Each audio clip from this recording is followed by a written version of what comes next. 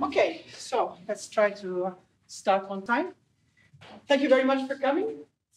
I think we have ahead of us a very, very interesting, slightly unusual, and quite long afternoon of science. So I hope it will be worth your while to stay with us until the end.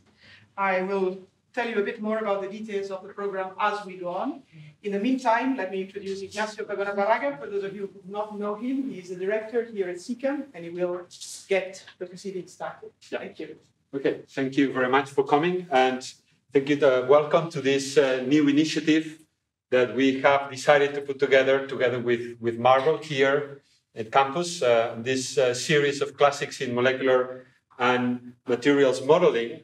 Actually, this has come out because we, SICAM, are celebrating our 50 years as an organization this year. SICAM has been a pioneer in identifying how to promote scientific collaboration in the area of computational modeling right from the very beginning by bringing together the experts from all around the world, and at that time it was in Saclay, benefiting from supercomputing facilities. That's not a need anymore nowadays. But SICAM has promoted or has been thriving and leading the community over all these decades. And because of these 50 years, we were thinking what SICAM has accomplished, how we are leading, how we can better lead the community. We have realized that one of the outcomes that sometimes is not so appreciated is the fact that by bringing people together, SICAM has become a natural place for the development of algorithms and new computational models. And that's really very much to the core of SICAM, that has put the effort in the scientific endeavor of having new algorithms that allow us to exploit computer machines to do science with them. So because of that, then we have tried to look into this opportunity to look back into these methods or into these algorithms that have become, with time, looking now with this perspective of 50 years, milestones in the development of the field. And we have approached the creators, the people who really did it, and with the idea to invite them here in EPFL to provide a special type of event where we combine a set of lectures where you can listen and learn from the inventors of the algorithms how they did it and what is behind, and also, because they were since the beginning, how this has evolved and why these algorithms have become so central, and we nowadays can identify them as milestones. And beyond that, because they are here, I think it's also good to have the opportunity to talk with them and to know about the background and the stories that lie behind this idea, which is something you cannot get easily by reading the papers or by following the published material or chapters in books, because these are really now things that you find in textbooks. So I think that the combination of two will give us a broader perspective of what these algorithms have brought, how they have allowed us to move forward, and also for you to have the possibility to know better what's behind and interact with that. So in this series, for the first one, we have selected these algorithms on molecular dynamics for holonomic constraints. And actually, this is the first paper that was published in 1977, numerical integration of the Cartesian equations of motions of a system with constraints, molecular dynamics of N alkanes. And that was done by Jean-Paul Ricard, Giovanni Cicotti, and Herman Berentzen. And we have here with us today Jean-Paul Ricard and Giovanni Cicotti, who will tell us they were really the driving force in this first work that has continued and has expanded, and we will hear how that happened. Actually, I think this is a good example for probably, especially for younger scientists. I mean, we have all this pressure to publish in these fancy journals, And you can see this was published in Journal of Computational Physics. This is not a fancy journal. I don't think it was a fancy journal at that time. I was not there, but they will tell us. But this is a paper that stands by its own and tells you that if you have an idea, it's recognized. You can see that it had received, well, depending where you look at, Web of Science, Google Scholar, but above 12,000 citations and 15,000 if you will look into Google Scholar, which I think it's a clear measure of the impact that this work has had.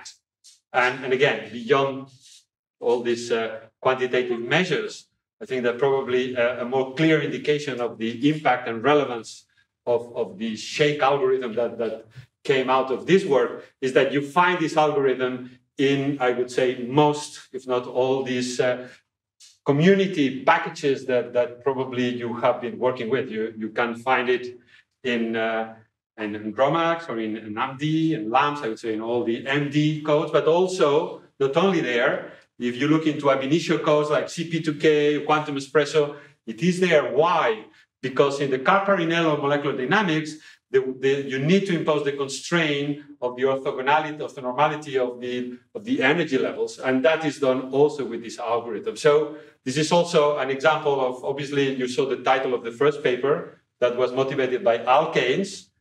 We were here at the story, but I can imagine that at that time they didn't imagine that this algorithm could be useful also for these other completely different areas or algorithms, but they have been used. So probably, I would say most of the people here in the audience will have used one of your algorithm and then Shake is in there. So I hope we will benefit from this, the insight and the story of how this started and how this has changed, how we can operate with molecular models and algorithms. And now, to start with the actual event, I'll pass the word to Sarah, who will tell you about how we organize, and we will listen to the lectures of Jean-Paul and Giovanni.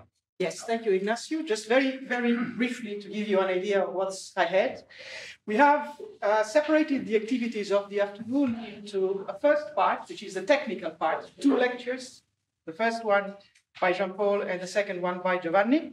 The first one really focuses on the mechanics of constrained systems and on the derivation of the Shake algorithm, which is how this whole story began in 1976-77. And then Giovanni will instead cover, I would say, more advanced, or if you want, slightly more formal aspects of the theory, which is how do you tackle the statistical mechanics of a system subject to holonomic constraints, and even beyond that, do a system under holonomic constraint sustain a treatment of equilibrium and non-equilibrium statistical mechanics description, which can be formalized with the same level of rigor and usefulness as unconstrained systems. Okay, so these are 2 technical lectures. I have seen the slides. I would say that we are aiming at an upper graduate level of preparation in order to fully enjoy the slides. But both Giovanni and Jean-Paul are talented speakers who will enable us to follow the flow and the logic of the algorithms, even if the equations are substantial, I would say, in these 2 talks. Okay. We have the idea for this part of the lecture is, of course, you're welcome to interrupt and ask questions. I would ask you to limit questions during the lectures to really moments of panic in which you do not understand what an equation is meaning, or some very technical things, so that the answer can be kept short. We have set aside a little bit of time at the end of each lecture to enable you to ask more general questions about the use or the implications of the methods that you will hear about. Okay? This is the original purpose of these short breaks that you can see here after each one of the 2 lectures. They are short, they are about 10 minutes. I think that we are young enough and healthy enough to sustain 2 lectures of this kind, one after the other, but I am famous for being wrong about these sort of things. So what we will do is, after Jean-Paul's lecture, we'll ask you to tell me if we need a little break just to get up and stretch before we dive into the statistical mechanics. Okay? Once the lectures, the formal part of the meeting is over, we're going to move to what Ignacio was describing as an opportunity to go beyond the technical stuff. So also to understand a little bit how something like a method that then has such a big impact comes to life. What were the problems that these people were interested in? What was their way of working? How were things evolved from the 1970s until today in the way we do computational physics, following the thread line of constraints and shape. We have set up 3 chairs. This is to underline the fact that we want this to be very relaxed and informal. I have a few questions to get the game going, but even in that part of the discussion, you are more than welcome to follow your curiosity. We are here to exchange and learn from each other. Now, both Jean-Paul and Giovanni have, of course, had a rather illustrious and full career following the 1977 paper of constraints. They both have done other things in life. But for us today, they are the guys who invented the shape method and the formalism of constraints. So I am not going to provide any long or formal introduction about them. And instead, I would like to invite Jean-Paul to come and to get us going with molecular dynamics of constrained systems. Okay. Thank you.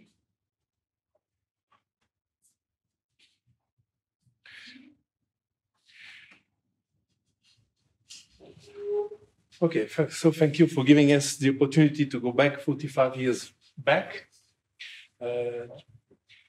My friend and colleague Giovanni has worked much more longer on constraints than me. I stopped basically in the end of in the 80s. So for me, giving this lecture is a bit unusual. I was doing this 40 years ago. So sorry for my maybe bad explanation, but please ask questions if there's in the audience. Okay, so indeed, I will mention people, I will mention CCAM, but all this will come back in the last part of the discussion in detail. I will just mention these people when it is relevant to what I'm explaining. So my talk will be divided into some section. After 5 minutes introduction, I will mention the Lagrange equation of the first kind, which are the proper mechanical equation to solve a system of point mass subject to holonomic constraints. And this will be done with the idea, which was my topics, in fact, of classical simulation for molecular systems made of atoms, atoms being connected by covalent bonds, for example, and so being permanent assemblies in the system, but interacting into large number of molecules with periodic boundary conditions to solve concretely, to look at condensed phases. So the particles which are in discussion here are atoms, or sometimes united atoms, beads of polymers, monomers, or something like that. Okay, so you can express this equation of motion, but when you come to an ordinary finite difference numerical algorithm to produce time trajectories of this system of many molecular interaction, you face a problem. We will see the nature of this problem, and then the next point is how we solve that problem, and this is the famous shake method or the constraint method. I will then briefly cover some statistical mechanics aspect because we later on we applied this method to different ensembles of statistical mechanics, controlling temperature, controlling pressure, and so on. And then I will, if I have time, mention something which is very relevant to the modeling, not really the way to solve the equation. Is that, in fact, there is a profound distinction between models of systems with holonomic constraints versus systems where there is no holonomic constraint, but a stiff potential with a force constant going to infinity. And finally, I will show that there is discuss some perspective. Okay, I have to get used to this. So for the introduction, this was the time of the 70s, and at that time, the computer had become very powerful, and people could solve statistical mechanics system in terms of microscopic variables. So they could take a large number of molecules interacting via some force field and getting averages, statistical average, and connect with thermodynamics by explicitly following the sampling of the microscopic variable. But 95% of the paper, if not more, were concerned with the two basic models, the hard spheres and the Lennard-Jones, for which the big names are Alder for hard spheres and Anis Rahman, who gave it this name to this hole, and Verlet and others. And at that time, in the early 70s, there were a few studies going a bit to more complex molecular systems. And this was a work of Harp and Bruce Byrne on carbon monoxide, or of the French group Barroyas and Lévesque on nitrogen. And they were modeling these diatomic molecules, or with an explicit intramolecular potential, like Morse potential, or they were treating them with holonomic constraints as rigid, hot. And then there was, at that time, a lot of activities by Monte Carlo on lattice to study polymers on lattice to test some theoretical developments of polymers on lattice for which the configuration entropy is very important and so on. This was much in the fashion at that time, and it was actually the specialty of the group where I started to do my PhD. So in 1971, the same Anis Rahman, after working a lot on Lennard-Jones system, argon, he published with Stillinger, who was a specialist in the water potential, the first MD study of liquid water using a rigid body model for water. So they had naturally worked into generalized coordinates, the three center of mass of the molecule, three Euler angle to specify the orientation of the molecule, and they were solving the equation of motion, the Newton's equation of motion for the center of mass, and the Euler angle, the Euler equation of rotation, by specifying a Cartesian reference frame attached to each molecule and following the Euler angle in time with some technical problems that are not interesting to mention here. And so I got from my advisor, as there was another student doing polymers on lattice, he said you should try to do something on polymers in continuous space. And so the idea was to study N-alkanes. N-alkanes are this family of very simple linear molecules of carbon and hydrogen. So simply CH3, CH2, CH2, and so on, it's polymethylene for the polymer version. And in that case, it was essential to deal with molecular dynamics of these molecules which could change conformation to distinguish between soft mode and hard modes, because the soft modes were interesting because that's how the molecule changes conformation, and this was low frequency modes, which were actually classical, while you had a lot of high frequency modes, which ideally should be treated by quantum mechanics, which were giving trouble. We had to constrain them, if you like.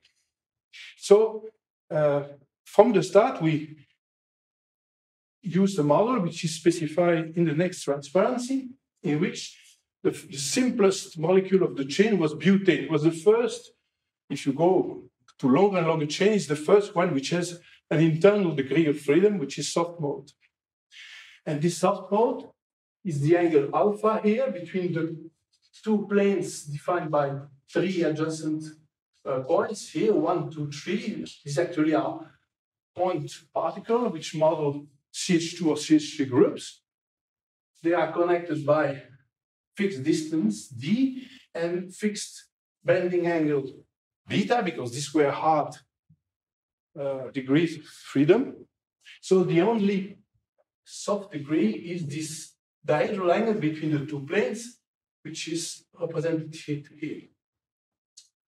Now, yeah, maybe it's not exactly this one, because here alpha equal 180 degree was the all trans configurations.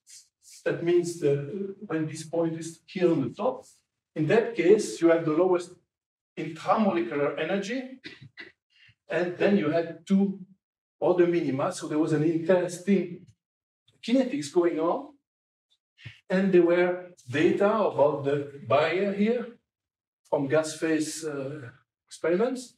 And so we developed a potential to represent this barrier, which were a few kT. So by molecular dynamics, there was a hope that we could integrate the equation of motion over a time sufficiently long to get some statistics about the kinetics, intramolecular kinetics. So I will use butane to explain. We did some calculation for longer molecule, but for this presentation, I will stick to butane. And so in that case, you have 3 center of mass degree, 3 angle to specify the orientation, plus 1 internal angle alpha. So you have 7 degrees of freedom. And we have now 5 constraints, because you have, as I said, specified that the length are fixed. So we can list the constraint relationship, which are holonomic, by 3 distance constraints and 2 angular constraints, which are listed here. So the natural way to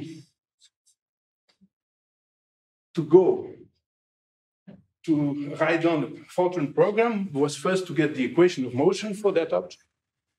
And I will, in this talk, basically discuss a single butane molecule.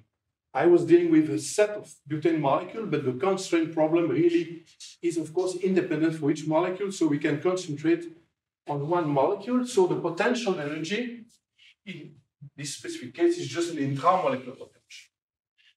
So if you write the Lagrangian of this butane molecule, function of the 7 degrees that I mentioned before, q, and the generalized velocities, time derivative of the coordinates, then you have first to specify how the Cartesian coordinates depend on q. You take the time derivative of that, and then you can apply the connection between the kinetic energy written in Cartesian coordinates, sum over all particles of mass times r dot square, and you get this form for the kinetic energy in terms of the vector of velocities for the generalized coordinates, the transpose vector, and here the metric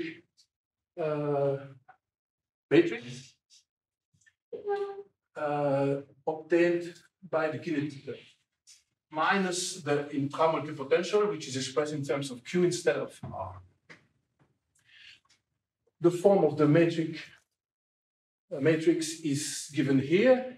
It's a sum of all particles of the derivative of Cartesian coordinates with respect to the generalized coordinates. That's very standard. So once you have written this, and for butane, I spend a lot of time to do that, and especially to apply then the standard equation of motion, dLc over dq dot, time derivative minus dLc over dqk equals 0. For the 7 constraints, you get finally in generalized coordinates the equation of motion q dot, q double dot, function of q and q dot. And these are horrible expressions, very long, but it was doable. Then you write the Fortran code and you test it and you find a lot of bugs to solve, and you spend 1 year like that. But finally, the program worked out, and we published a paper in '75 on the butane properties using this approach. Okay, so to solve that, because the velocity, the acceleration depends on the velocity, at that time the Runge-Kutta type of algorithm for for the equation of motion was very popular. It has been used by Anis Rahman for water. So we just took the same, and we got reasonably satisfied with this algorithm. I always forget it. I should not go that way. You seem to be very angry. Okay. Very right. Sorry? You're very angry when you pass. I see. Yeah. This is recorded, so I can't cancel that. Okay. So, good for butane, but now going to alkanes. The project was not butane, it was an alkanes and possibly a long chain. So this approach was completely impossible to follow in a systematic way. So it was better, and frankly, the idea I think came from my advisor, but it was a quite obvious idea. Let's try to solve the problem in Cartesian coordinates using explicit constraint forces instead of going through all this heavy apparatus of general coordinates. And just at that time, my advisor was invited to a SICAM workshop, and we will discuss this more. But my boss was very busy, so he said, can I send a PhD student who has a problem which fits perfectly the theme of the workshop? The workshop was, how can we do molecular dynamics for long-time events? That was the title. It was organized by Herman Berendsen. So I stop the story here. We go back to the mathematics to go how this can be solved with the Lagrange equation of the first kind instead of second kind, going explicitly with equation of motion. So you formulate the problem fully in Cartesian coordinates. Your Lagrangian is the difference. I realize now that I have this green point. So the kinetic energy minus the potential energy, everything expressed in terms of Cartesian coordinates of all the atoms of all the molecules of your system. And then you have a list of constraints, which are the same for all molecules. This sigma alpha going from 1 to f. So the standard equation of motion of Lagrange tells you that you have to take this usual combination as for free system, which gives a term mass of the particle times its acceleration, plus dVdr, that's minus the force coming from the potential in the system, both intramolecular and intermolecular, if you include the intermolecular terms, equal minus a sum of all constraints of the constraint force which force the system to remain on the hypersurface which is constrained. So these are forces which are orthogonal to the constraint, so that's d sigma dr, with an amplitude which is a Lagrange multiplier that you can, for the moment, leave like that, because you can then get its expression by imposing that the trajectory produced by this equation remains on the hypersurface, on the constrained hypersurface. And this is, you have to impose that at all time, for all alpha, all constraints, this trajectory should keep all the sigma equal to 0. Okay. Actually, this is not so complicated. What you have to do is simply to take the first time derivative. This, of course, should be 0.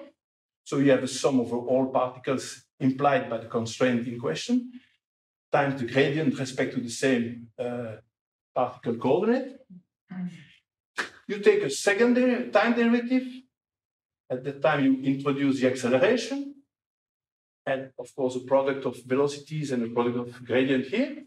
And then you substitute your equation of motion with the lambda multiplier in the equations, in this equation, sorry, and you get an explicit expression for lambda, as everything is linear. It's very simple to solve. It's a bit ugly, but it's very simple to get. This is the expression of lambda as a function of r and r dot. So you substitute back your Lagrange multiplier in your equation of motion, and you get, finally, something which looks like this. In terms of the Cartesian coordinates now, the acceleration are a function of the position and the velocities. So this could be the end of the story. You just go to a numerical algorithm and you solve that and you get, in principle, what you want. The problem is that there is a practical problem that you are using a finite error algorithm to solve your equation of motion, and therefore the constraint have no reason to remain perfectly satisfied at longer time if at time 0 you start with initial condition which satisfy the constraint. So this is the sentence which is written here. So if you take initial condition which satisfy for all constraints that sigma is 0, exactly, using then any algorithm to produce a position at time t plus h will give you on sigma an error of the order of the error on the positions. So that's what is written here. And we found that this error that you do at each time step tend to accumulate and to be systematic and make a continuous drifting of the constraints in time. The thing getting worse because you don't know exactly a priori how many steps you have to do. So to adjust your time step and so on, it's very ugly to have to be in these conditions. So the solution was this shake method. And in order to be explicit, I quickly mentioned here that we worked with the standard Verlet algorithm at the beginning. Later on, I was very fond of its another version of the Verlet, which is the velocity version. So in the classical Verlet, you propagate the trajectory if the acceleration depends only on the time, on the position and not on the velocities, then it's very simple. You having position at time t and at time t minus h, you compute the force at time t, and you plug that in this first line, and you get the position at time t plus h, and this can be iterated as many times as you like. The velocity is computed separately from the position at time t plus h and t minus h divided by 2h to get an estimate of the velocities. In the velocity version, it's more agreeable because the variable that you control are no longer the position at time t and t minus h, but you control the position at time t and the velocity at time t.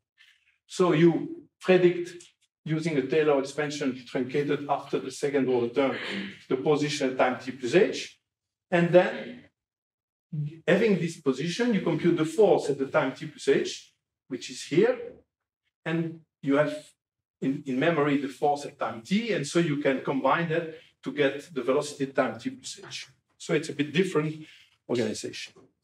And so we are with the idea that we would like to use this algorithm to solve the equation of motion, which can be written more formally, but in a way which is appealing for the following part of the talk. We can divide the force into the explicit force arising from the gradient of potential, and G is the constraint force, so it's the sum for that particular atom on all the lambda times the gradient of the constraints. Now, so the key point, the key point is explained on this transparency. So let's discuss the standard Verlet. So this is just a repetition of the previous step, except that now R double dot has been changed by F over M plus T over M. In this way, we consider the three first terms, this one plus this one plus this one, as R bar, which means the predicted step by the algorithm in absence of constraint force is the unconstrained step. And this becomes, this becomes now the effect of constraint that you isolate. And instead of replacing this lambda by its expression in terms of R and R dot, you treat this lambda as a parameter that you call gamma, large gamma now, and you require that the constraints are satisfied no longer by the exact trajectory, by the propagated trajectory. And this is what is written here. Sigma beta, beta is one of the constraints, applied to the prediction based on the unconstrained step plus the constrained force step action should be 0 exactly. And if you do that, you have a set of constraints which needs to be satisfied by your large gamma. These equations are no longer linear, but this can be done by some iteration method. And you can then get the lambda here, put them into the propagated trajectory, and you find an approximate trajectory, but the approximation has not changed. That's a crucial point. The order of the error remains the same, but the trajectory now follows exactly the constraints over the time. And you can then integrate the equation during a long time as you without limit. Now, for the following, let's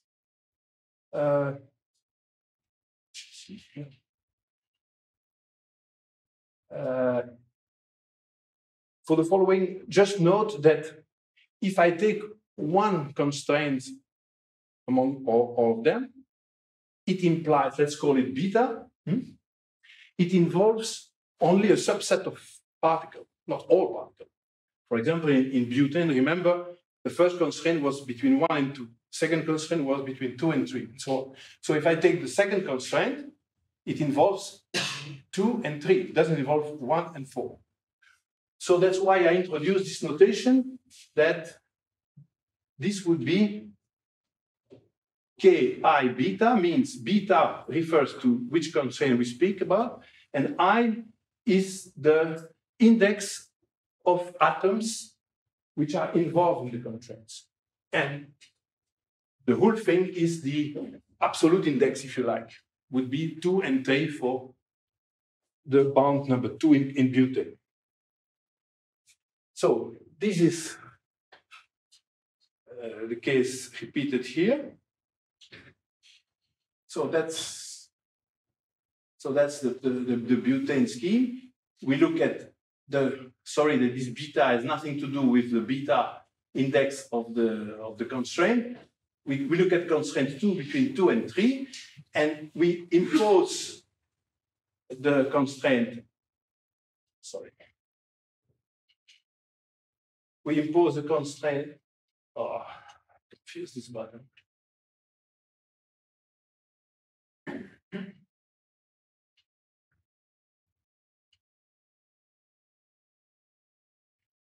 Okay, so this is the explicit, not explicit, but half explicit expression for the second constraint between 2 and 3.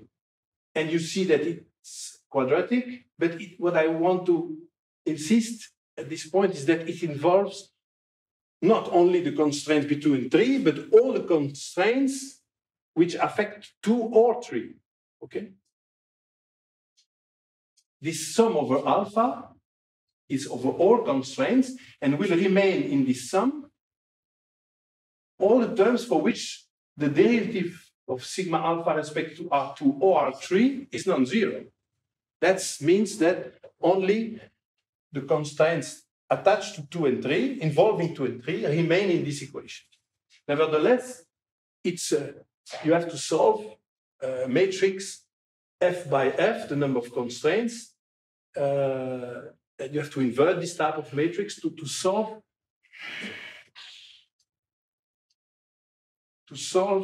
the set of F equation of this type. So one day while we were in CCAM, Johan and me, Herman Berendsen, with whom we had talked before, but he came and he was interested in applying this type of techniques to proteins. And for him, solving this equation for protein was too hard. He came with the idea that it would be more easy to solve this equation in another way in which we would treat all constraints in succession. So he came with what we call the shake routine, not to be confused with the shake method. The shake method is the whole method. Shake routine is a special routine where you go over all constraints one by one and you solve the same trick, same equation, but as if this constraint was isolated. So you solve the problem for one constraint. At the end of this step, all the points satisfies exactly that constraint, but you have destroyed all the other constraints. So then you take a next constraint, you do the same, and after going over all constraints, you go back to the first, and going iteratively in this way, you converge to the same solution as a direct Newton-Raphson method going like that. So that was the idea. So the equations are too complicated to discuss now. You start by putting for the old position the predicted position in absence of constraints. That's the starting point. Then you go over all constraints, and now you have a single term here because you look only at one specific constraint over here, one term. So it's very easy to write down the algebra, and you do this for each constraint one after the other, and you go back and until convergence. Okay, you can do something similar for the velocity, but maybe I will just give the idea that you can apply the same trick for the Verlet algorithm, for the velocity version of the Verlet algorithm, except that apparently you have to solve the constraint problem twice. You have once to impose the position satisfy exactly the constraint at time t plus h. And for the second step, you have to impose that the velocities at time t plus h are exactly orthogonal to the constraint surface at time t plus h. But in fact, this is only an apparent observation. If you look, you have to solve this gt plus h before this gt. So you have in memory the lambda at time t plus h. You can then use as a very good starting point to compute g of t at the next step.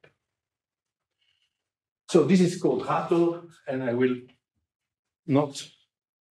It was done by Hans Christian Andersen, I think, first time.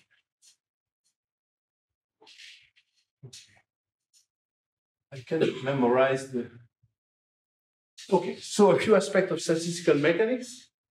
What I've discussed so far is, okay, we take a molecular model with constraints, and I have shown you that in principle we could use Girard's coordinates, but in practice, I've explained you how we can solve the same problem to generate the trajectory using Cartesian coordinates.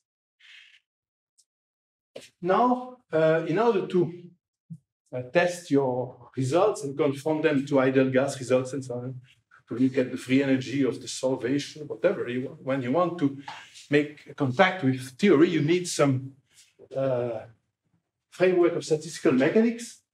And so you go to the Hamiltonian. So going to the Hamiltonian is standard. You start from the same expression that we have discussed earlier. You look at the conjugate momentum by taking the partial derivative of the Lagrangian with respect to q dot. You get PQ, and you re-express the kinetic energy in terms of the P's instead of the Q dot, and you get just the inverse of the matrix here, plus the intramolecular potential if it's only that term which is in the problem, or the intermolecular potential, of course, added. So that's your Hamiltonian. Once you have your Hamiltonian in terms of the conjugated variable Q and PQ, you have then a macroscopic phase space on which you can compute, well, you can write formally the average for different ensemble. The microcanonical ensemble, EVN, where the total energy, the volume, and the number of molecules is fixed. The canonical ensemble, if you look at the canonical ensemble to a property which depends only on Q's and not on the P's, on the conjugate momentum, then you can integrate over the P. And what you get by integrating exponential of minus beta, this expression is, of course, multidimensional Gaussian that you have to integrate. You get this square root of the determinant of the matrix here, function of Q. And you can also imagine another ensemble where you fix the pressure and the enthalpy. Sorry, I'm going too fast. Here, where the enthalpy, the external pressure, and the number of particles are fixed. Okay, so that's the scheme. And Giovanni and I, we worked a lot in the 80s about how to adapt this method of constraints to sample ensemble where temperature or the pressure was fixed. For the microcanonical ensemble, you know the answer because all what I explained was the solution of Lagrange equation of a conserved system. So the energy was conserved, the number of particles and the volume in that sample. So that's standard method. Now, if you go to canonical, there are many ways to couple your system to a thermostat. You can add a random friction, a random force and a friction term to fix the temperature with a Langevin noise, or you can use auxiliary variable like the Nose-Hoover method, or you can also use velocity thermalization. I don't think I have much time to develop in more detail. There are many methods, and we wrote papers on how to adapt this method to the method of constraints. I just give here one example. For the isobaric ensemble, you have to combine your dynamics with volume fluctuations. That was the method of auxiliary variable. So the volume of your system fluctuates, well, according to an equation where you have a mass, the piston times the acceleration term of the volume, equal the imbalance between the pressure you want to impose and the actual internal pressure computed from the virial. And for the constraint, the crucial point was to couple the volume fluctuations to the center of mass and not to the atomic coordinates, because you would, the volume fluctuation could not interfere with the constraints within the molecules. So the equation of motion for the atoms, atom I of molecule K, involves the usual ordinary force and constraint force, plus coupling term in terms of capital RK, which is the center of mass of molecule K. In this way, the trajectory that you produce is representative of this isoenthalpic ensemble. You can combine pressure and temperature, which is, if you like. Now, I have 5 minutes here? Okay. So this will be the last two transparencies. I have explained that for a model with constraints, we could adopt the general coordinates point of view or the atomic Cartesian coordinate point of view. Now I discuss something different. Is what can we say about constraining a bond? Is that legitimate? There was a big debate in the 70s, and the problem was discussed by many people. And I've shown here two figures coming from paper which have really impressed me at the time. The first is a paper by David Chandler and Bruce Byrne, who were interested in butane just because they were interested in kinetics. Butane is a very simple kinetic model with which you can play. You can couple one butane molecules embedded into different solvent, and you can study the reaction on a very simple case in which the reaction coordinate is obviously this internal angle. And they produce data, and they produce data for butane in water. Maybe I forgot now exactly what was the solvent. And they were alerted by Helfand that they had to take care that in the ideal gas, the butane distribution, the distribution of the diidal line of butane was not simply exponential of minus beta V, V intra, but that there was a term, not to forget, coming from the integration of a piece, as I've shown you, coming from the metric. And this is actually Chandler and Byrne produced in this paper figure showing the variation of this term as a function of alpha. They call it phi, but that's not a big problem. You see that there are variation of 15-20% over the range of the internal angle. And so they showed here that with or without taking into account this term, they got different results for the free energy observation in their problem. And so that was in 79. And in 84, Van Kampen and Lodder, because this was such a surprise, actually, Giovanni and me, we were not aware about this problem till 79, I think. It's in 79 that we became aware that there was a problem, that the statistical mechanics of constraint system and of equivalent model with stiff bond were not giving the same results. And actually, the most pedagogical explanation came in 84, 5 years later, by a paper by Van Kampen and Lodder, in which they compare the two-dimensional motion. See, we are in 2 dimensions of a single particle, but obliged to move on an ellipse. So A and B are the length of the ellipse. So the ellipse equation is here. That's the curve K. And so this will be the holonomic constraint on the motion of the particle in 2 dimensions to force the particle to remain on the ellipse. And if you apply standard statistical mechanics in General's coordinates, the General's coordinates would be here the angle, for example, the angle where that's enough to locate the particle, you would find a non-uniform distribution. You would find the distribution which is written here. So of course, this distribution becomes Q star is the angle. So if E equal B, if you are back to a circle, of course, this goes to a constant. But if you are on an ellipse, this term is not uniform in Q dot. And so this results is, if you like, dependent of this internal angle variation due to the metric in the butane case, which is much more complicated to solve.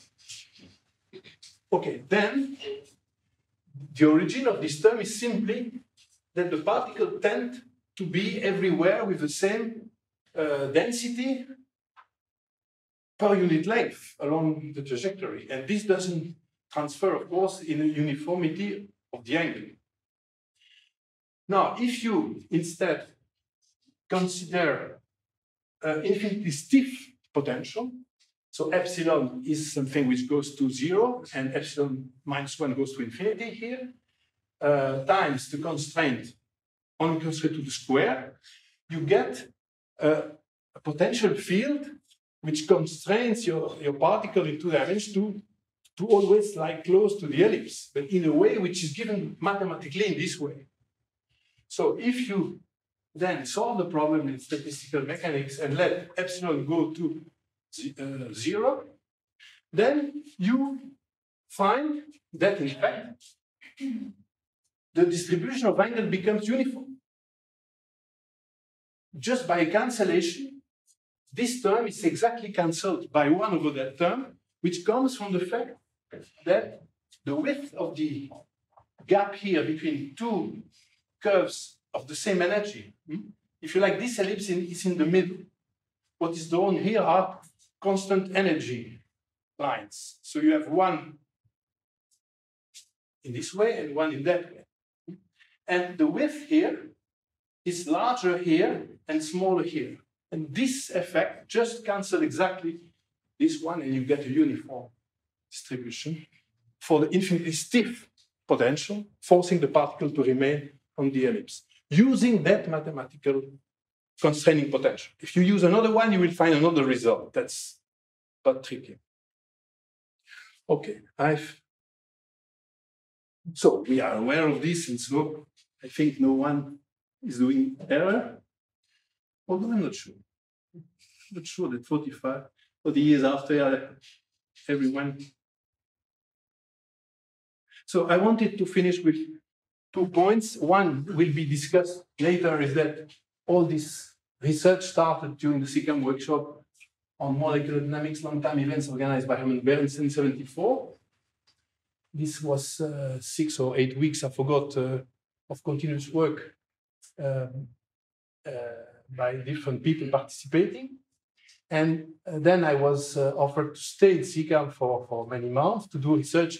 The argument was being that there was a big computer, and for the kind of simulation of alkanes that I wanted to do, I had to stay in SICAM or I couldn't continue in Brussels. The computer was too small.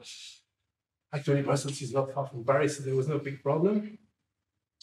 And of course, the impact of the constraint method is for sure quantitatively in all the packages for modeling large molecules and so on, in order to eliminate a large number of degrees of freedom by constraints. And I want to finish with an example that I found in the literature now by preparing this talk, is that to show that not only the method of constraints remains these days the very useful tool to solve problems, but also the type of modeling that we were doing at that time remains adequate to study some new problems, but using the same modeling. So it remains a problem to understand how the solvent influence the internal motion in proteins. And if you are interested in this type of friction aspects of a part of proteins, you go back to butane, because butane is the simplest case in which you can do a quantitative test of any theoretical approach, for example. And so there was a study which was published 1 year ago on butane in water, in which they simulate one molecule of butane in water, changing continuously the mass of the water, just to change the viscosity of the water. You see that they get results function of viscosity. That's because they change the mass of the water in a way which is related to the viscosity.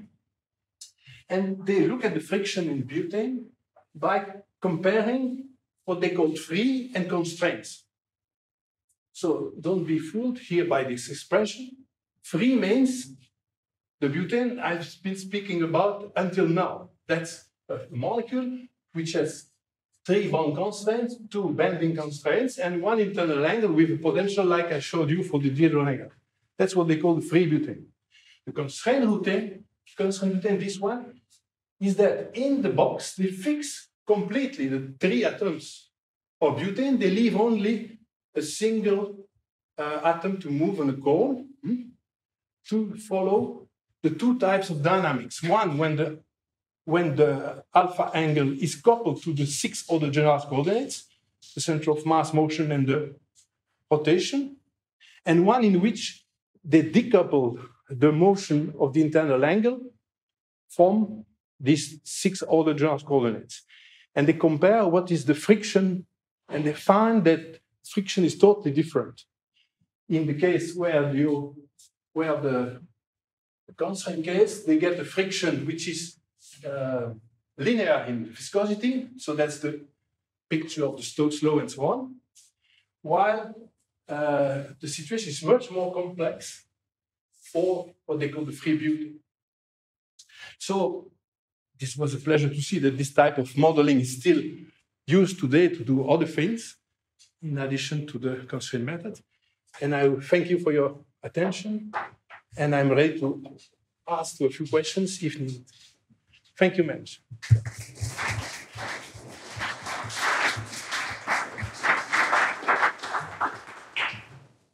Thank you, Jean-Paul. So, questions?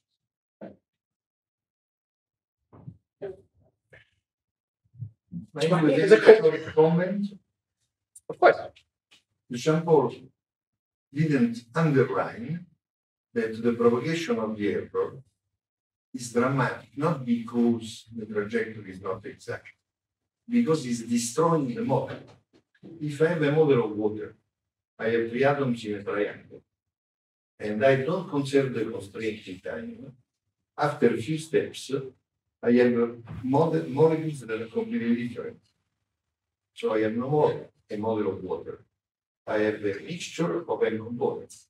Okay, so the error in this case is not an error on the sampling of the physical model. I am destroying the model that I want to simulate. So it's what computers call fatal error. I cannot go any further. Okay, so that's important to understand, because it's not something that has to do with numerics.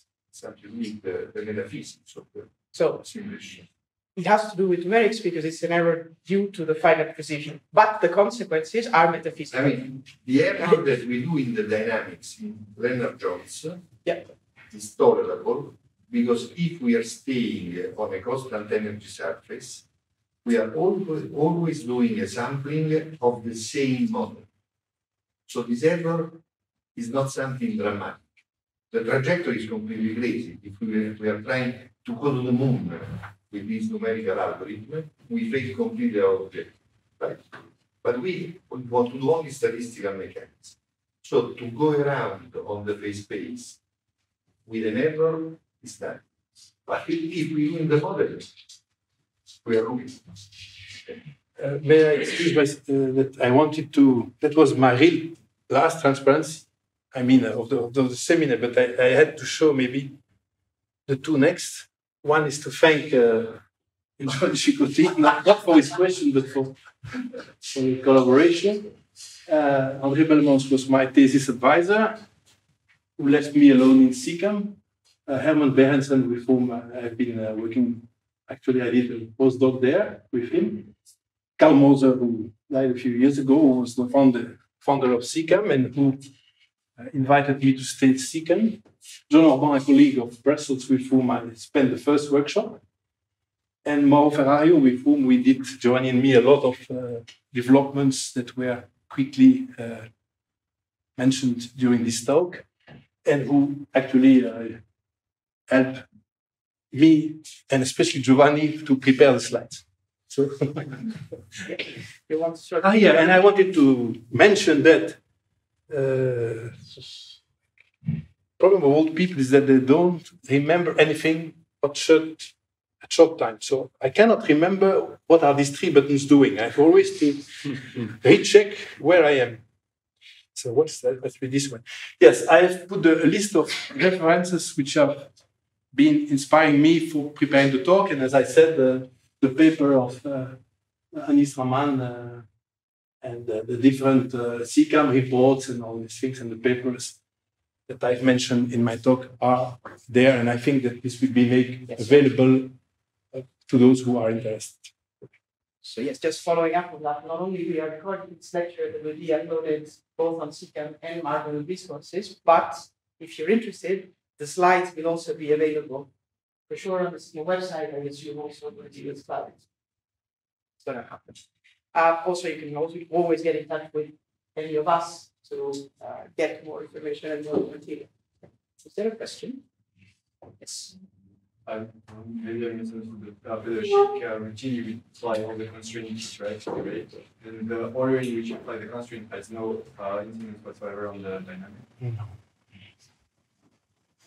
No, the order is arbitrary. What is important is to go over all constraints at each superstep, at each large iteration step.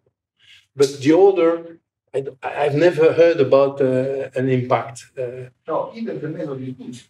And then is the solution of the reach. All the method is wrong, and then throw to the basket. Okay? And the method is good. So it's not the value of The huge advantage of that method is that you have to program 3 lines of Fortran for each type of constraints. And you can use the same 3 lines of code, just changing the atoms implied by that type of constraint. I didn't mention also that I've shown you 2 types of constraints, but there are an infinite number. You can invent any one you like. For example, later on, I've done alkanes with explicit hydrogens without introducing the vibration implying hydrogen. So I was constraining them in a special way to avoid this high frequency. But they were there as center of force, as mass point, if you like. This is another topic that I don't know if we. You can. The variety of constraint is infinite, just an imagination. But once you have written down the expression, you just need the gradient respect, the derivative respect to each constraint, and that's all you need to program when this constraint is in your model. Yes. Does the application of the shake algorithm change the error rate of the integration? Does the use of the shake algorithm change the error in the integration speed? No. The answer is no. The order is unchanged, but of course the errors are different. But the order wagon is not modified by the type of iteration of shape. It also doesn't change the property. If the algorithm is inflected, then it stays inflected. Something that I am personally quite passionate about. The order of the algorithm is the same of the order of the difference induced by this kind of procedure. So you are not changing the error, you are just optimizing the prediction. That's very important. Do we have any more questions? Okay, so now this is like the most delicate moment of this whole afternoon, because I am going to ask you if you think that we should take a short break or just move straight on into the next lecture. Honesty is key, otherwise you're not going anywhere. Okay, this is exactly what happened in class. Beautiful. Shall I just decide, or shall we let you? Because if I decide, you know what I'm going to decide, right? So we just move on. Break. I heard somebody maybe say that. Sorry? Should we have a break? Ah. So let's have a 10 minutes break. So I think the less than 10 minutes doesn't make any sense, okay? Sure.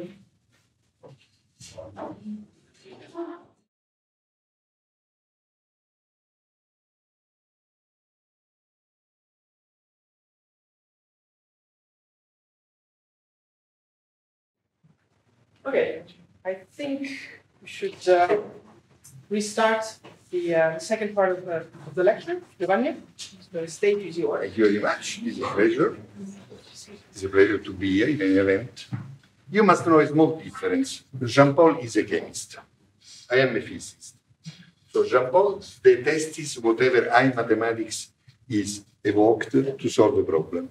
I am only pleased when I see the mathematics that is to solve a problem. So our language will be a bit different, but finally we collaborate very well. And normally Jean-Paul points me out that I don't understand good mathematics, and I point out to Jean-Paul that he is right, but that still the high mathematics is good, so respect. Okay? So let me go on and say you what I want to say. I want to use just two slides to recapitulate what we have learned so far, so that I can point out the conceptual point of them. And then I will go on, start trying to reconstruct for you the exact statistical mechanics when I cannot use, because I have generalized coordinates. This permits me to see what is the real difference in between a model in which there are constraints or there are no constraints. And in particular, Jean-Paul missed the opportunity to tell you that to demonstrate that the dynamics he has shown for the isobaric was indeed an isobaric ensemble, was indeed a good simulation, we needed to have the proper formulation of the statistical mechanics in Cartesian coordinates. Okay? But since he considered this digression of the mind, he didn't point out that. Very good. So now, what we have seen until now is essentially that if we want to impose constraint on a system, we have to add to the standard dynamics of the system the constraint. We add this shape for the following very important reason. The reason is the following. When we doing that very well, this you see this form. This is not arbitrary. If there is a constraint, also the time derivative is 0. So the time derivative means sigma dot d over dr of sigma. And d over dr of sigma, the gradient of sigma, is just the vector normal to hypersurface sigma equal to 0. Now, and this tells you that the velocity is always orthogonal to the surface of constraint, which is normal because I want the velocity to stay there. At the same time, the power used, the force that they want to use to keep the velocity tangent to the hypersurface is exactly orthogonal to this hypersurface, which is the force that is needed to bring the system back. And so it has to be proportional to the sigma over dr. And now lambda is just a free parameter, is the Lagrange point of view, which is in principle not determined, if not by the condition that this is what should result, that I have to fix satisfying the constraint. And I am adding a certain number, f number of lambdas, on an f number of surface. So I am overall in this problem exactly n plus f degrees of freedom and n plus f conditions. A differential equation is a condition, and the sigma is a condition, algebraic, but is a condition. So I have the same number of unknown and of the condition, so I can solve the problem. Okay.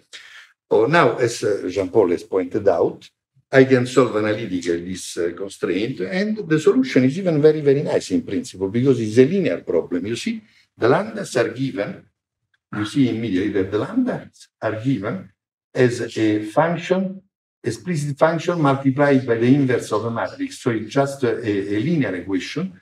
So it's simple, although the dimensionality can be a problem. Okay? Now, I want to stress once and for all that although many, many people in the world consider shake the subroutine shape, so that there is a large number of stupid people that, to get some reputation, baptize with different names the algorithm to solve the shake equation. There is only one shake, that is this equation to be solved, which tells you predict the position of the system at time t plus h, but you don't know exactly what it will be because you don't know the constraint forces. And now you block and you determine the constraint forces by fixing a lambda such that the constraint is satisfied. So you have just to solve this equation, which is the equation of constraint. If you solve this by Newton procedure, by Berenson procedure, by my Nice procedure, that's totally irrelevant. This can be very important for the efficiency of the code. Okay, so it's not something that will change the nature of the problem. And in a sense, the discovery that gave us this possibility is that in this way, I am sure that I am not destroying my model. And this is the last point that emerged in the discussion. If I do in this way, and I don't use the approximate form using the force of constraint with lambda explicit, but I use my force, I have a difference in the satisfaction of the constraint, which is the difference between the analytical value of the lambdas and the lambda I found by shake. And you can demonstrate immediately, it's a trivial development, that this difference is of the order of the algorithm. So you are not violating the precision of your algorithm, you are only optimizing the point in which you will end up at time h. Okay? So this is why this is an exact algorithm, and this is why essentially there is no possible alternative. Okay? And it's been very nice because a applied mathematician went very excited by that, and they've demonstrated that this is symplectic, it conserves the time reversible invariance of the system, etc., etc. So, in a sense, is the only way in which the argument can be taken. Now, by analytical mechanics, in general, and this is already, you have already seen that, if I introduce the Q's variable means a number of variables that is the difference between the degrees of freedom and the constraint. I have a relation which is not invertible, and that's the point. I'm not representing the same motion on the same space. I have a system of n degrees of freedom, or 3n if you prefer, okay? And since I have constraint, I have only a more limited number of degrees of freedom. So the meaning of the standard analytical mechanics is very different in the two universes. In a universe, I am reducing the freedom of my motion. In the other, I have free moving, but in a manifold that is differential geometry, etc., that is much more complex. Is the manifold, the Riemann manifold of the Q variables. Okay. Now, for that, we want to know something about the statistical mechanics of the system. And as Jean-Paul has said properly, we know that since the system is an Hamiltonian system in generalized coordinates, what's happening here? Why is that? Double click. Ah, okay. Again. Go. Okay. Now, I know that I have in general, I told before, no, that our trajectory in molecular dynamics, in spite of the name, is not an exact mechanical solution. We are not looking for an exact mechanical solution. We are looking for an exact sampling of the phase space, normally. And we want a limited coherence of the dynamical trajectory for a short time. This is what we care, really. Okay? Now, if we want to consider that we are phasing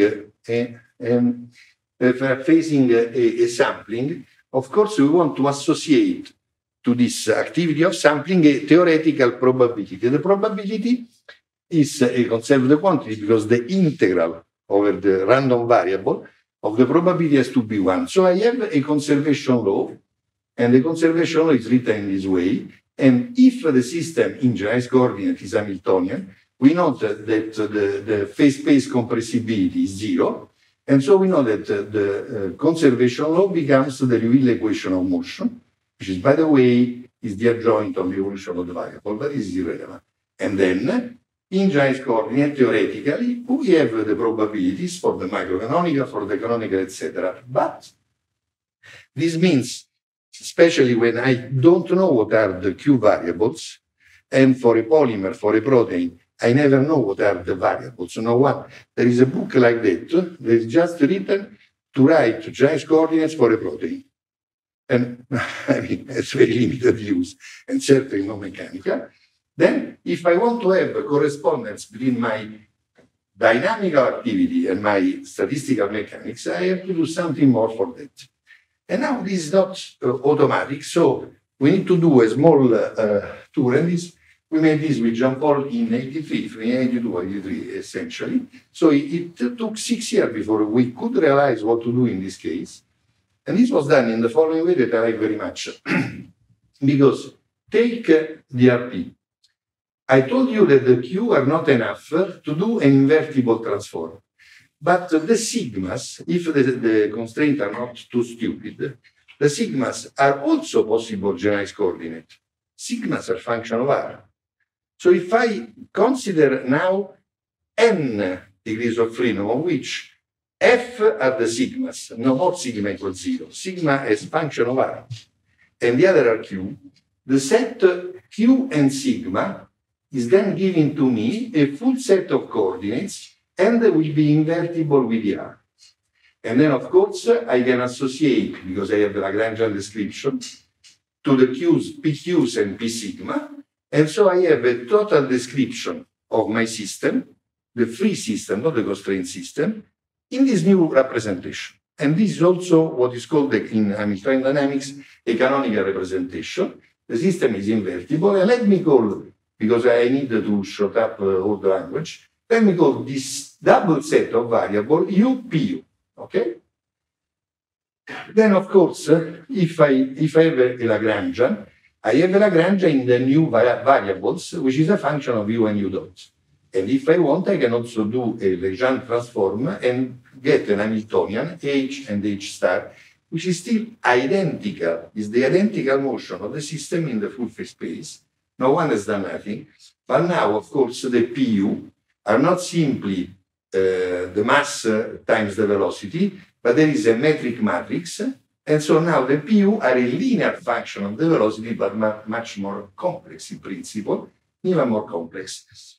Now, one of the reasons why people, the historical people, have done the description of the mechanics, not only in Lagrangian, but also in Hamiltonian language, and you will admit with me that you do statistical mechanics only in Hamiltonian language, never in Lagrangian language, is because the Lagrangian equation of motion are what is not called a normal system of differential equation, because the highest derivative, the acceleration, is multiplied by a matrix, which is depending on the coordinates. So the system is much more difficult to solve, and moreover, the position and the velocity are not independent variables. By the Legendre transform, I describe the system by the R and the P, and the system of equation is double order, is R dot equal and P dot equal, and R and P are independent variables. And the state of the system is described in a point in this space, and so I can have a statistical description, a full description of this without any problem, because I have a full description. Is in the phase space, and this is sampling of that space. So this is why statistical mechanics only do in Hamiltonian language. So now I want to obtain a relation between these more general momenta and these velocities.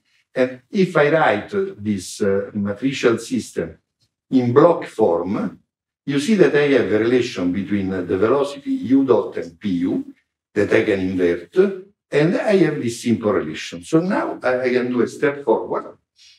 And since I know that when I move with constraint, I don't conserve only the constraint, but I conserve all the time derivative of it, because this constraint is valid to all times, then I know that sigma dot will be, in general, if I don't impose the constraint, will be this linear combination E, T, and Z are matrices, will be this linear combination of PQ and P sigma. And if I impose sigma equal to 0, and I have sigma dot equal to 0, then I have that the generalized momenta of the variable sigma, they are not 0.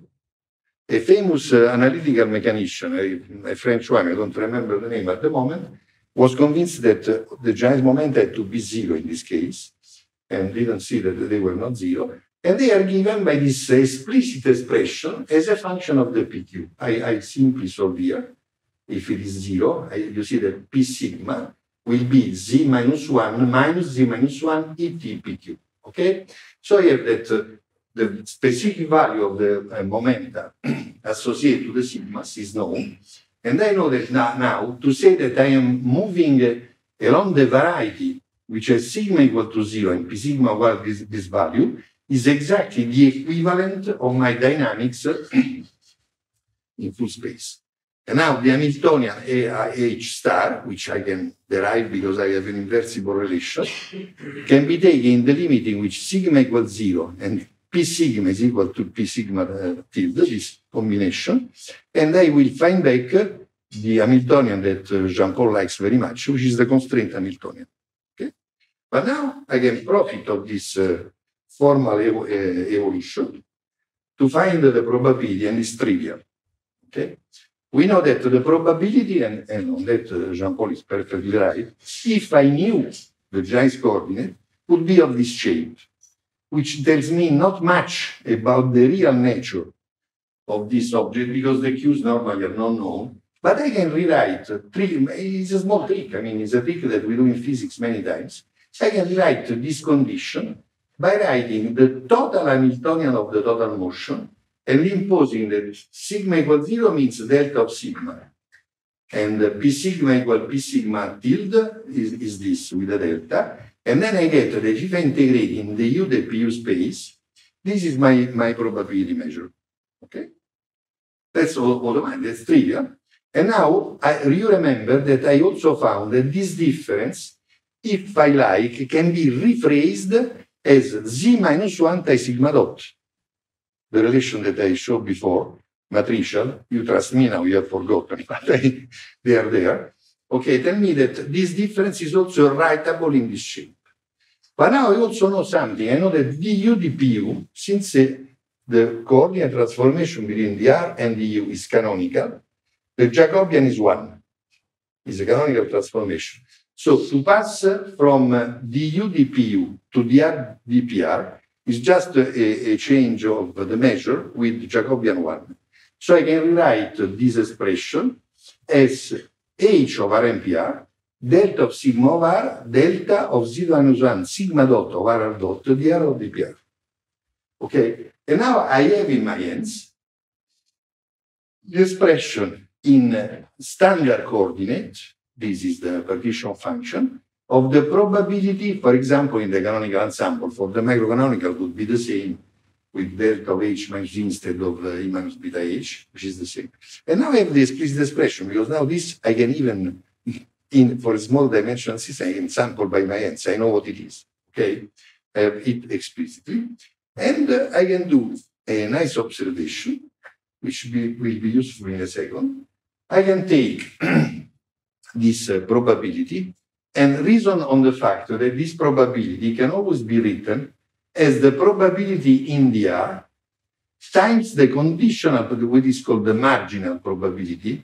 I have taken the integration of the dpr, and what remains is this, times the conditional probability of the PR given R.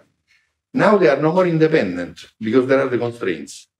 Normally, many simplifications in statistical mechanics that we do every day comes from the fact that in canonical ensemble, the momenta and the position are independent. But if there are constraints, position and momenta are no more independent. Okay? And so I need to remember that I have to have here the conditional probability given that. And if I do this integral, of course, here I don't derive for you this integral, but it's something that you can understand is not very complex. The kinetic energy for the r coordinates is just Euclidean. But in Chinese coordinate becomes what is called the quadratic form. So it's a Gaussian integral.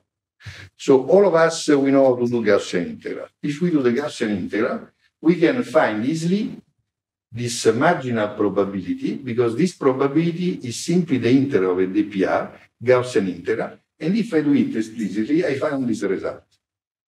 So now I know in which way the probability of a system in which I have imposed constraint, local, molecular, or arbitrary, is altered with respect to a free motion, is altered by this matrix, z minus z to 1/2. This is the determinant of the matrix. This is stupid. Okay, and but this is not very useful. I also know the conditional probability, which is the ratio between the two, and I can write it explicitly. This mu is nothing else than the diagonal expression of the real mass. Okay? And so I have the control, and we use this control to demonstrate that this was an isobaric ensemble. It's not important to go in this detail. I know what to do and how to operate. But now I have something more nice. Now I am accustomed to think that normally I want to sample things without constraint. But if I add the constraint for some sordid reason that I will describe to you in a moment, I like to do something a bit cheat in some way, I discovered that the difference is under my control because it's the determinant of the matrix Z. Okay? And so now I have to digress a moment to tell you that immediately we could do something very, very interesting in which molecular constraints have not more any role to play. It's not the molecular constraint of our problem. Our problem is the following. We know that very often we are interested in what is called metastability. Metastability is the case in which the system likes to spend a large part of its life in a region of a space, A, and a lot of time in another region of a space, almost equivalent, different, but very long. And in between, essentially, it never goes. If I want to know the statistical mechanics of this system, I must know the probability all along the situation. So not only in the region of high probability, also in between. For example, in a chemical reaction, to know the rate of passing from one to the other, I need essentially to know how high is the barrier, say the chemist, which means how improbable is to pass. Okay, because if I know the probability to pass, I know the time that typically something will happen in an infinite time. This becomes a fraction of time that is related to the difficulty to pass. Okay? So this is a metastability case. And very often happens, and in chemistry this is an art, that I can find variables that I call psi of R. Variables that are essentially whose values foliate in the sense sigma psi equals something is an upper surface in my phase space, or my configuration space. Okay? So I have a surface, and changing the value, I change the surface, and so I am producing another description of my configuration space by this foliation. It is called. And this is very often called, in improper language, this is called a reaction coordinate. Okay? This function that describes to me how much I am in the probable or improbable region is called the reaction coordinate. Now, this reaction coordinate is just a function of R. So I can say, what happens if maliciously I say to my system, no, you don't go where you want. You go where I want. So now you stay on the psi value, which is the most improbable of your value. Okay? And now you even tell me how unpleased you are to stay there because I know the entity of your constraint force. Okay, so I know how much you want to escape from there. So under, I am knowing something about your free energy. I say under voice because I am not demonstrating. But you understand that I'm telling you really how the system has to work to bring my there. Okay? Oh, and now I say, but psi of R equal psi cross is a constraint. Oh, and now if I put my system in psi dagger without the system wanting to be there, okay, I can have an idea of what is the probability to be there because I know the analytical formula. Okay? And if you have a system that, as is normally said, is not unimodal, but is plurimodal due to the metastability, so the system is with high probability either in A or in B, you know that in this case, the average value has no meaning. If you compute the variance of a system that has two maxima, this variance tells you that the system can be infinite. I mean, there is no meaning. The variance normally tells you how much I am fluctuating around my average value, but here there is no more average value. So whenever I have metastability, I'm not doing all the chemistry that is related to that, but it's very general. What I normally want to measure is not the average, the statistical average, but is the conditional average to a value of the reaction coordinate.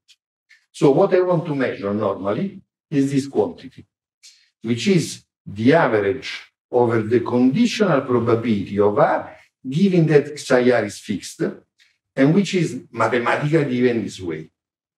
And now, what is the difference between this average and the average in which I have used the constraint? Well, the only difference is that I have this Z factor that is perturbed in my life. And is a theorem, but it's a trivial theorem to demonstrate that I can sample and compute numerically this constrained average by taking the standard average over the hypersurface psi equals psi prime if I take those averages multiply by this unbiasing factor. Okay? So, in a sense, I have taken pleasure to constrain the system to tell me what it does not want to tell me normally, because I have constrained it to be where it does not want to be, and I have simply said what I am sampled for you is not good, but I know that it's not good only for this number. So I add this number, I take the average, and you are out. Now, the left-hand side is normally not sampling that I am able to sample for the value psi dagger. For the value psi1 and psi2, I sample. But for the improbable value, I don't sample. But on the right, I am sampling. And so, and this is just something that I will not write. Of course, I cannot now give you the probability of this improbable because this is an average. But since the derivative of the logarithm of the probability is essentially the free energy, the effective force, by a kind of thermodynamic integration, I get to the probability. And so I can do, and then I can save in the simulation even 10 order of magnitude, in the sense is irrelevant. I mean, I'm creating what I can call a Maxwell density. Okay? And for my digression, to say constraints are not at all a trick for simulating proteins. They're also a conceptual instrument to produce situations that are meaningful but are not brutally obtainable by simulation. Can I just make a very short comment? Yes. All this is valid because you want to use molecular dynamics to sample. Yes. If you were using Monte Carlo, you could stay away. I do the same. Is the non-Boltzmannian sampling, essentially, and I can use alternatively depending what is better. Right. Oh, but in molecular dynamics, and when I want also to study dynamical phenomena, I can't brutally use Monte Carlo, but I can use molecular dynamics, and then I'm using in a unified way, essentially. Okay. Well, now this is a change of subject. In the sense, I left you with my derivation of the equilibrium measure in Cartesian coordinates when I have constraint. But if I want to go to study non-equilibrium, you remember that in principle I have an instrument, is the Liouville equation. But now I have no more the Liouville equation. I want to know what is the Liouville equation of a system in constraint. I know in generalized coordinate, but I don't know generalized coordinate. So I have to find something. And so I would be pleased to be able to derive for you also the non-equilibrium statistical properties of the system, in this case in which I have to use constraint, molecular or non-molecular. Okay? And now, for that, we have to wait for the equilibrium ensemble. We waited, how much this year? 76, 82, 6 years. That came after Tuckerman and Martina were able to demonstrate that if I have a generical non-Hamiltonian system, so a dynamical system, X now is RMP, okay? If I have a dynamical system in which the G is not derived by dH over dV minus dH over dr, so it's not Hamiltonian.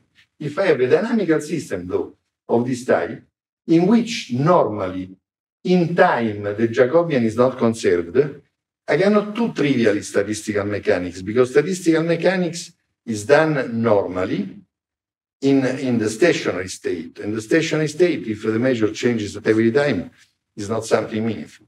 Okay, a system that is evolving is never stationary. And so, in this case, until I have been able to define what I call an invariant measure in time, dxt in an Hamiltonian system is equal to dx0. Until I have found an invariant measure, I cannot do statistical mechanics. Now it happens, and this is just standard elementary analysis, is that the D Jacobian indeed satisfies the differential equation that is easy to derive and tells me that dj over dt, j is the determinant of the Jacobian matrix, is just proportional to j itself by the the function k, which is what is called the phase space compressibility. And then you see that if I integrate this differential equation, I get that j of xt starting from x0 can be always expressed in this form, because this is a definite integral. And in this analytical form, it is simply the difference of these two factors, where w is the indefinite integral of k, of kappa. Okay? So, and w exists surely because this is integrable, this is kappa, it's just a derivative, so that has to exist. So if I do the trivial trick to bring this w there, I have that E minus, not there, sorry, in the differential form here, I have simply that this factor weighting delta xt is equal to the factor at x0 times the x0. So I have no more what is called a Lebesgue measure for my statistical mechanics. I have a new measure that is invariant. So now I can do statistical mechanics, but in this more general space. Okay? And now, if I want, having that, I know, and again, and ridiculously, now I have to use the fact that I know what is the dynamical system in, I know what is the constraint force analytically, is the solution I've given to you, which is a function of x and x dot, of r and r dot, position and velocity.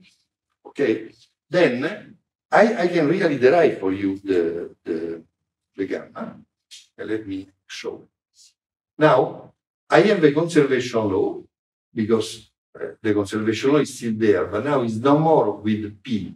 Is in this new measure, the x gamma times P. And then I have a new Wheel equation, generalized one, which is valid, which is different.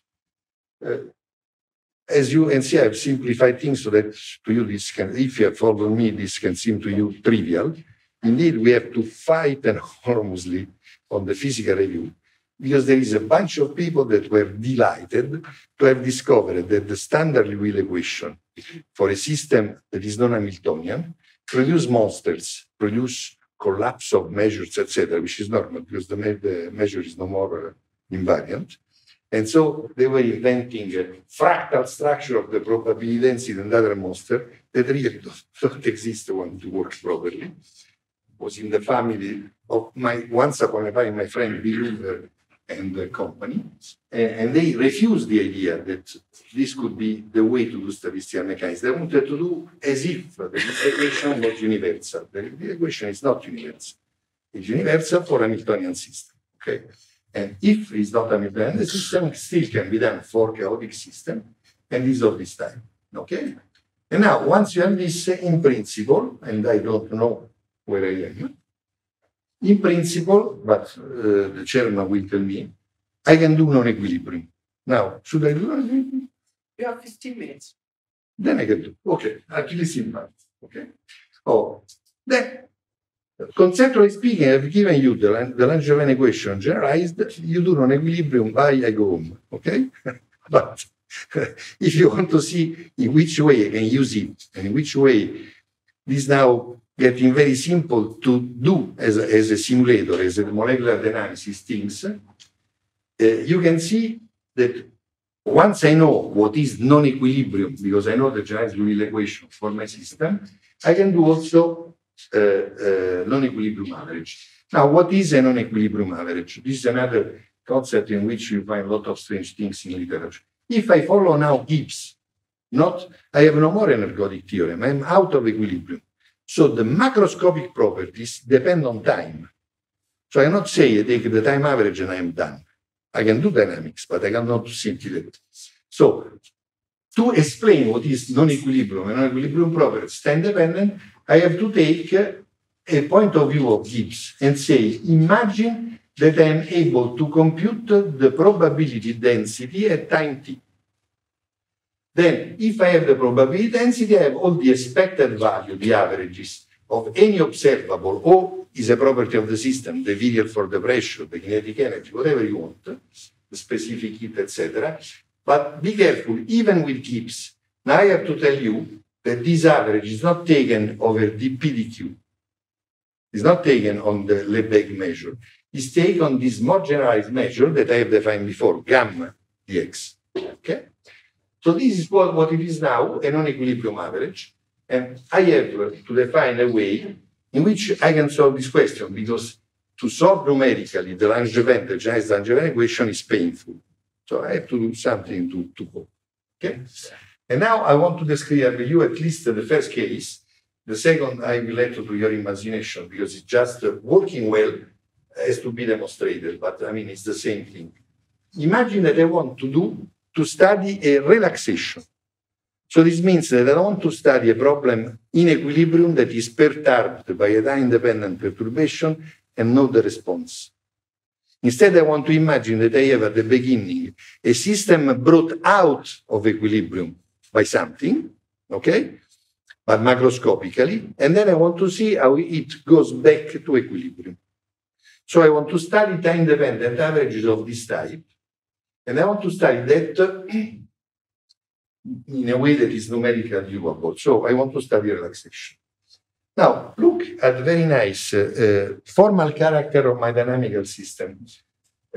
I told you that when lambda is given in explicit form, the theoretical form that we don't know how to integrate but exists, okay, the Liouvillean, so the operator generating the motion of my system, the Liouvillean of my system is simply writable in this standard way, okay, in which the lambda is explicit, is a function, and if I have an observable O dot is equal this operator applied to O. This you have seen many times in analytical mechanics. An operator, a function of phase space evolves with the Poisson parenthesis, essentially. IL0 is the Poisson parenthesis, nothing. Okay? So you know how it evolves an observable. And now if you look at the Giles-Langevin equation, you discover that d over dt of gamma p is going by minus IL0 plus k. And since I can get rid of this analytical process, but it's simple. This whatever I tell you without doing the calculation is just something that you find in 3 steps. You can get rid in this equation of the gamma, and you discover that dp over dt evolves again with, like was in the standard case, by minus IL0p. And minus IL0p is just telling me that the evolution operator of the probability is the adjoint of the evolution of O. So I'm in something that is standard, appears to be standard statistical mechanics. Then I can go on and try to evaluate numerically, now I'm back a simulator, this average over a time-dependent probability.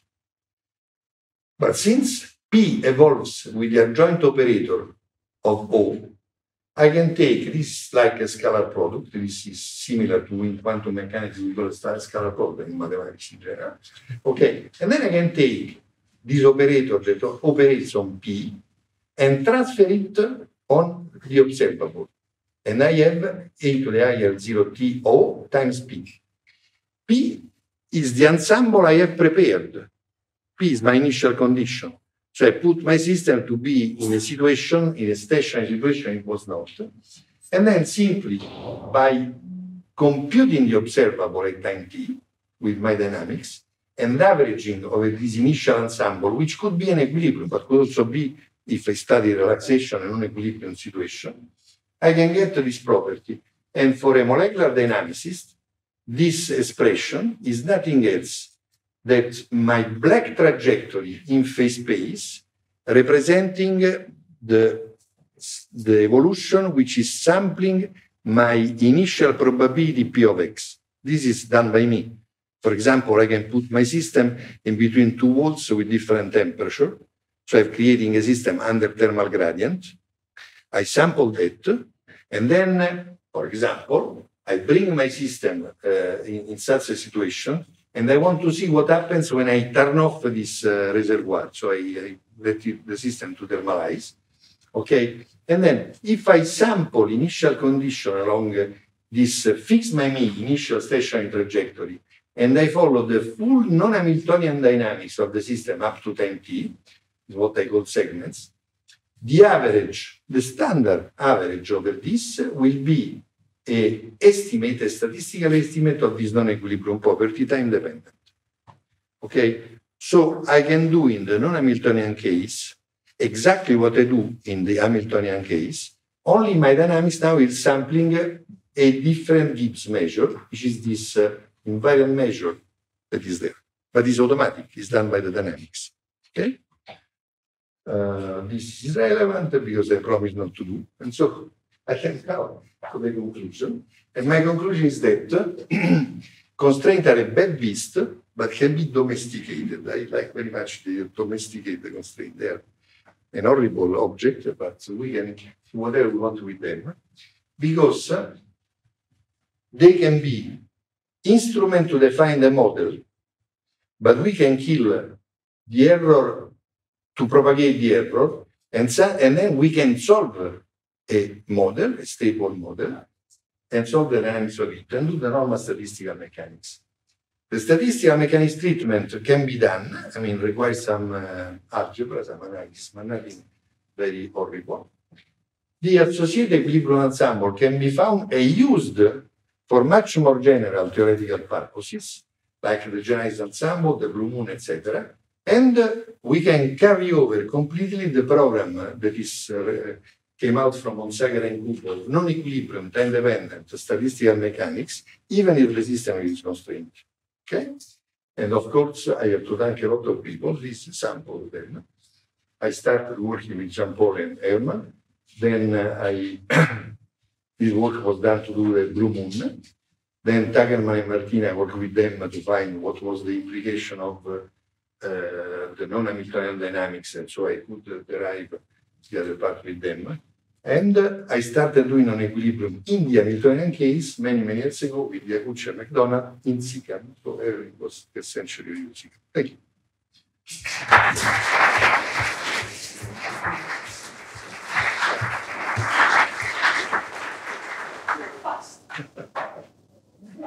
You wanted me to be fast, but I was fast. Faster than I expected, which is wonderful. So, do we have questions? Sorry, you pressed the. No, please. Gee, So I wanted to ask about this non-Hamiltonian dynamics. Or you have the change measure. So,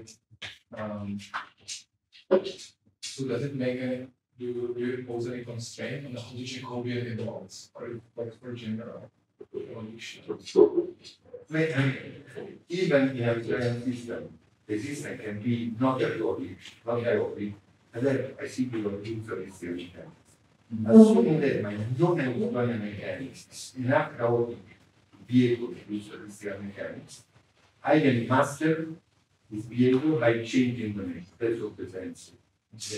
So it can be, and very often it is, that the more general mechanics is not so chaotic.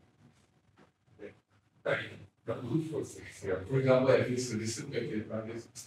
For example? If it's dissipated, then it becomes Exactly. It's surely not the system on which I can do that. I am not speaking of dissipated system. I am speaking of system that has a phase space, the kappa, the phase space compressibility is not zero.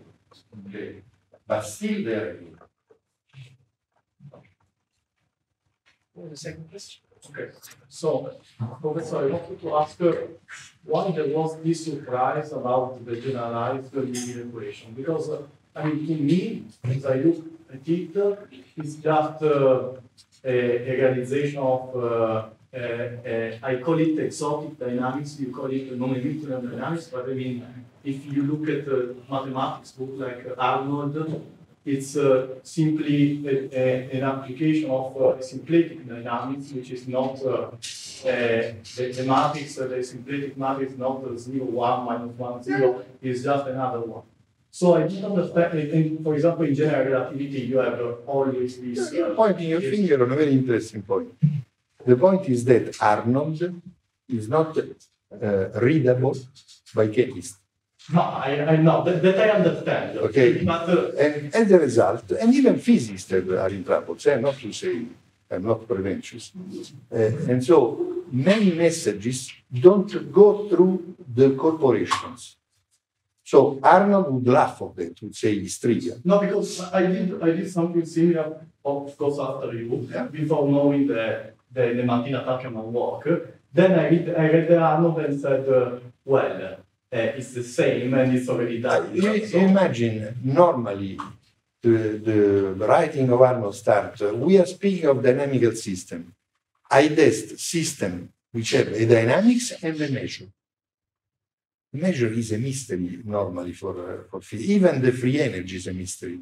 Since chemists stay attached to the free energy and they still didn't realize that the free energy is just on logarithmic scale the probability. Okay, so I have to reason about a probabilistic system, but it's not the case in their mind. Their mind, they want to define. So a maximum is a minimum, etc.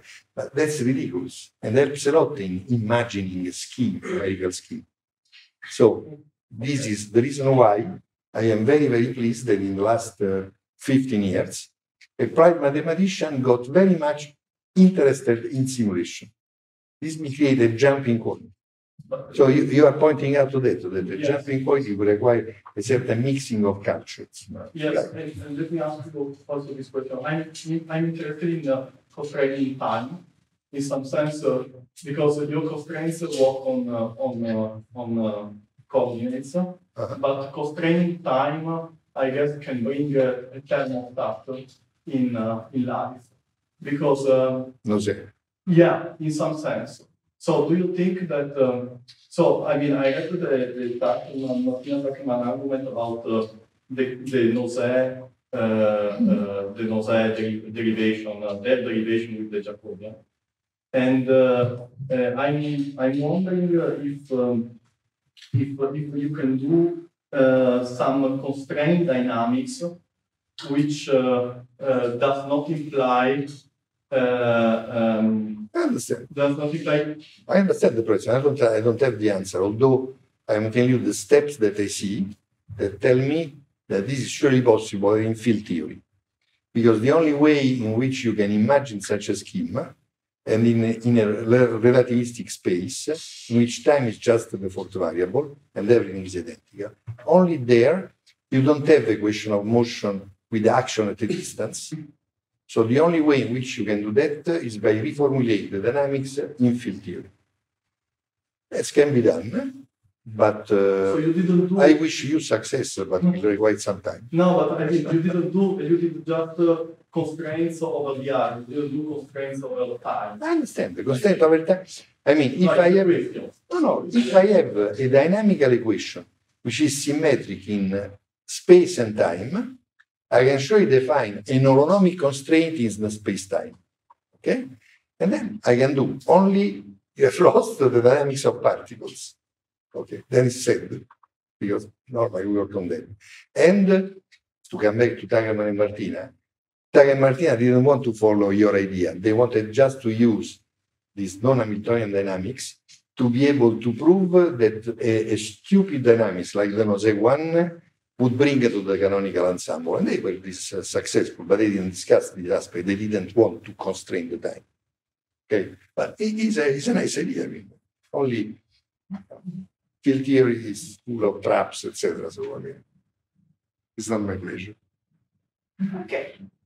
But we haven't got any more questions. I would just thank again Jean-Paul and Giovanni for these lectures.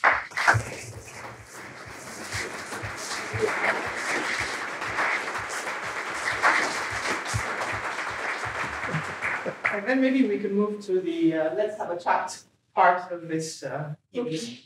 So you have center and we are on the side, right? You sit there, you sit on the center.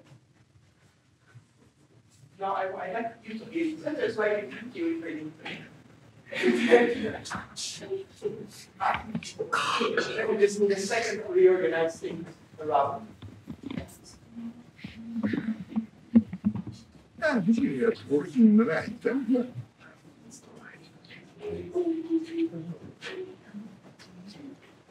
Okay. Yeah, I am in color now. No, you're fine. Look, we have a fantastic trick. There is a black screen behind you. Okay. We have taken care of that. Shall I start? Or do you guys have any curiosity about what was going on around Giovanni and Jean-Paul when they first thought about constraints? I have the speaker. Yeah. I have a question about the name. Why is it called shake? Because you go from a constraint to the next. But you say that. Sorry. No, okay. And then this was a name invented by Berensen, and was invented due to his algorithm, which was the specification of the solution of what now we call the shake equation.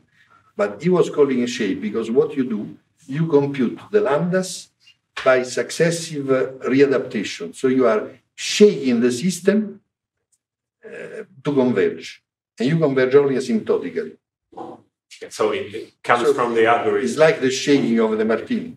Okay. May I add that See, it's the algorithm. But if the you name solve comes from the algorithm, but then to be honest, if you also use the Newton equation, you have a similar phenomenon. You can go up and down. So, I mean, essentially, you are solving an equation, and very often an equation is an oscillation. I mean, it's a stupid name, but Jean-Paul wanted to add something. I want to add something simply that in the original paper of 1977, you get the definition of shake as it was at that time. So the method of constraint, in the title it's written method of constraint or something like that, and how to solve the equation for the lambda and the parameter which would keep shake exactly on the surface with the algorithm was explained with two alternative methods. One was shake and the other was the matrix method. Okay? So at that time, there is no doubt that shake means only the algorithm. And shake comes from shake because you shake a few atoms, then you shake another few atoms, and so on. And this converges to the right solution. But then, with time, the name became the whole method. The name becomes there's no more attached to the equation. no. The people profited of this vagueness for whatever stupid improvement they were doing on the solution of equation to baptize it and claiming to be the author of another shake.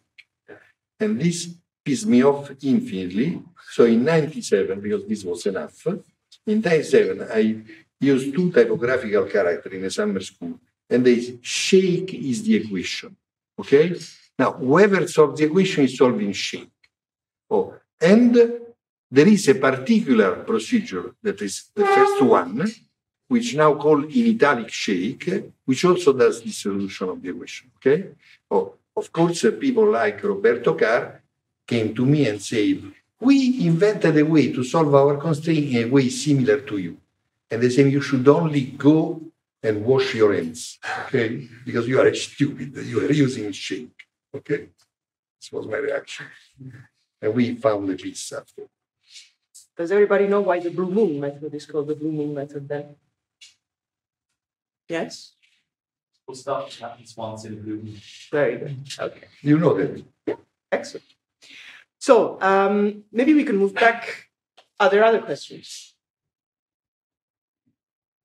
But then if not, maybe we can move back a little bit to the beginning of the story. And Jean-Paul, maybe you can explain us a little bit better what was the key scientific question and what else was going on around at the same time, what people were thinking that then was sort of solved via the shake idea.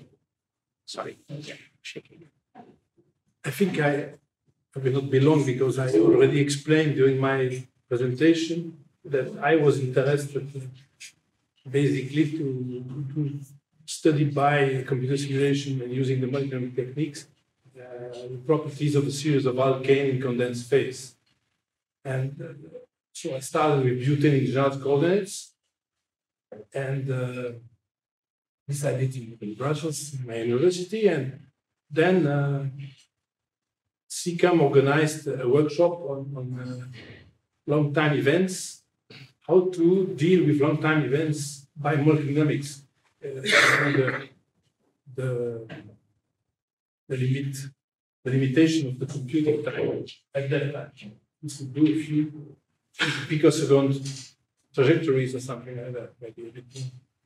And then this workshop was organized by Herman Berendsen, and there were people like Anis Raman, Charles Bennett,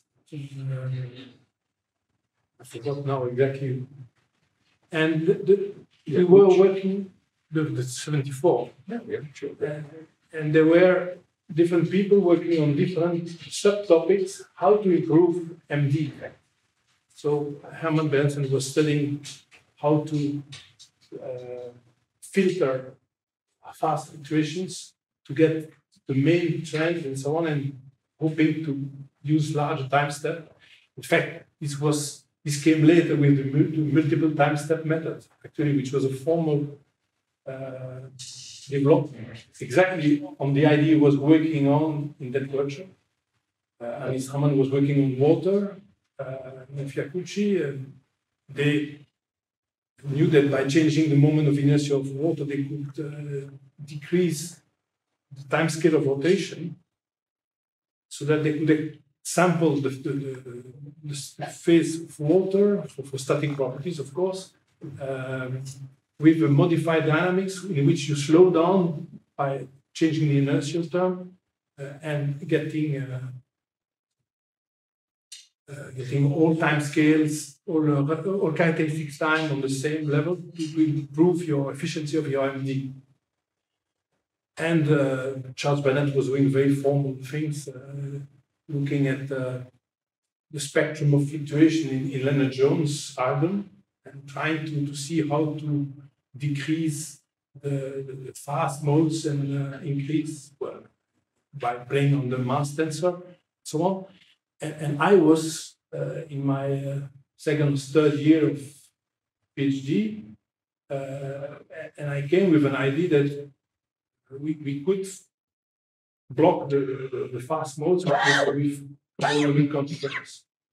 And we did that. There is a report on that in a very pragmatic way without knowing about Lagrange equation. And we just said, okay, there should be constraint forces in Cartesian coordinates. They should satisfy the third law of Newton. They should do no work.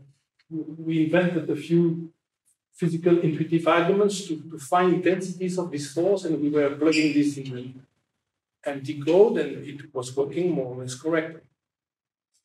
And then, at the end of the workshop, actually the report compares flexible bond with a finite force constant to rigid to show that we were gaining a factor 5 in the time step. That was our big result on that day.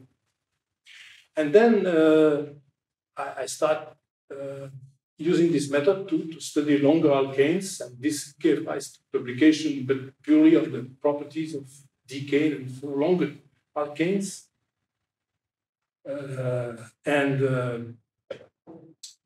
Then comes a different story that I stay in CCAM because Moser, he was a quantum chemist, but he liked statistical mechanics and tried to attract students and postdoc interested in statistical mechanics. So we invited Giovanni also independently and other people.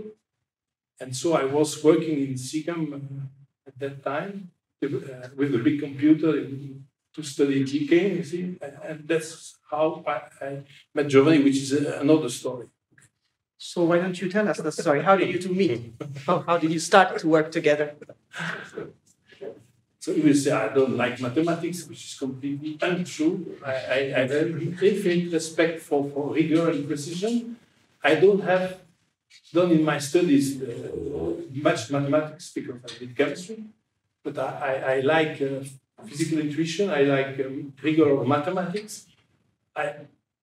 I'm very reluctant to do mathematics for nothing, if you see what I mean. So I need an objective and intuition why we do that, and then if I have both this NV and this clear objective, I want the rigor.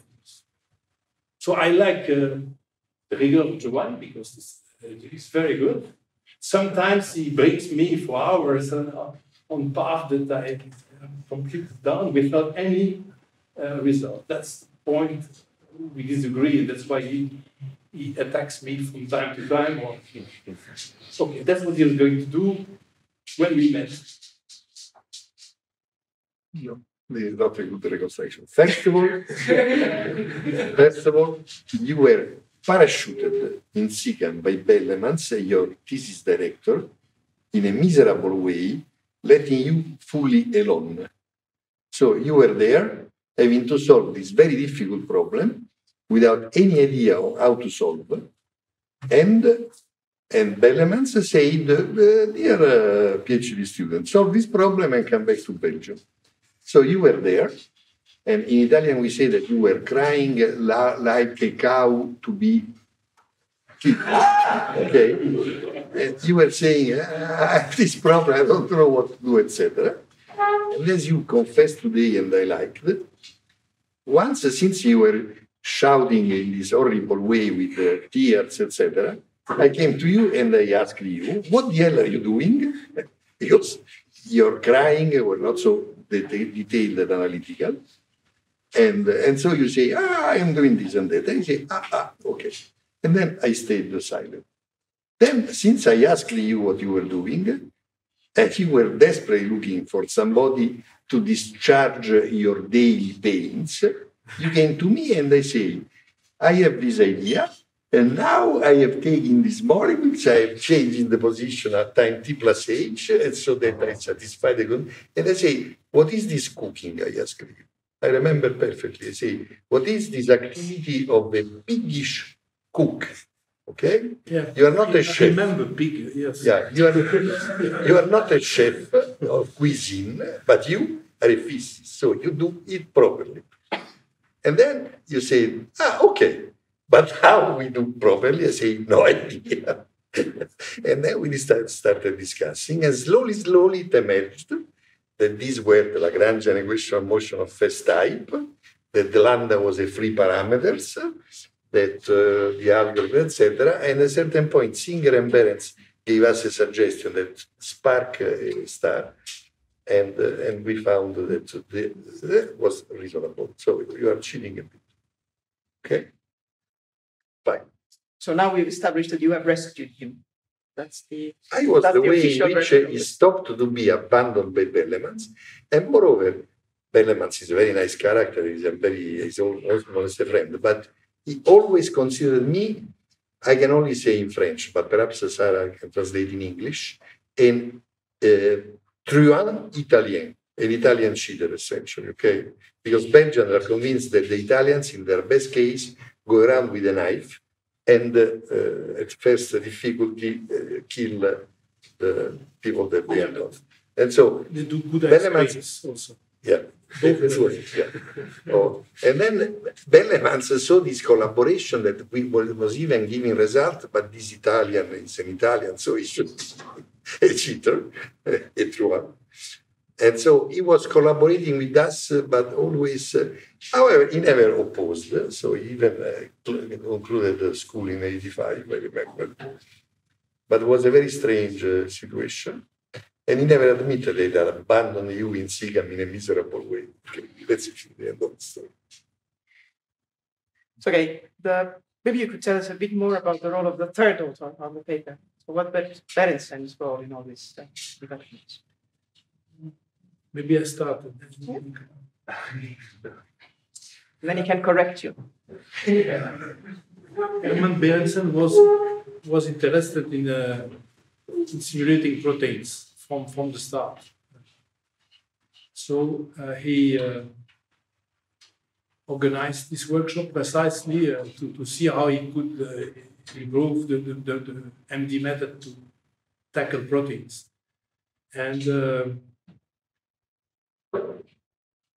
so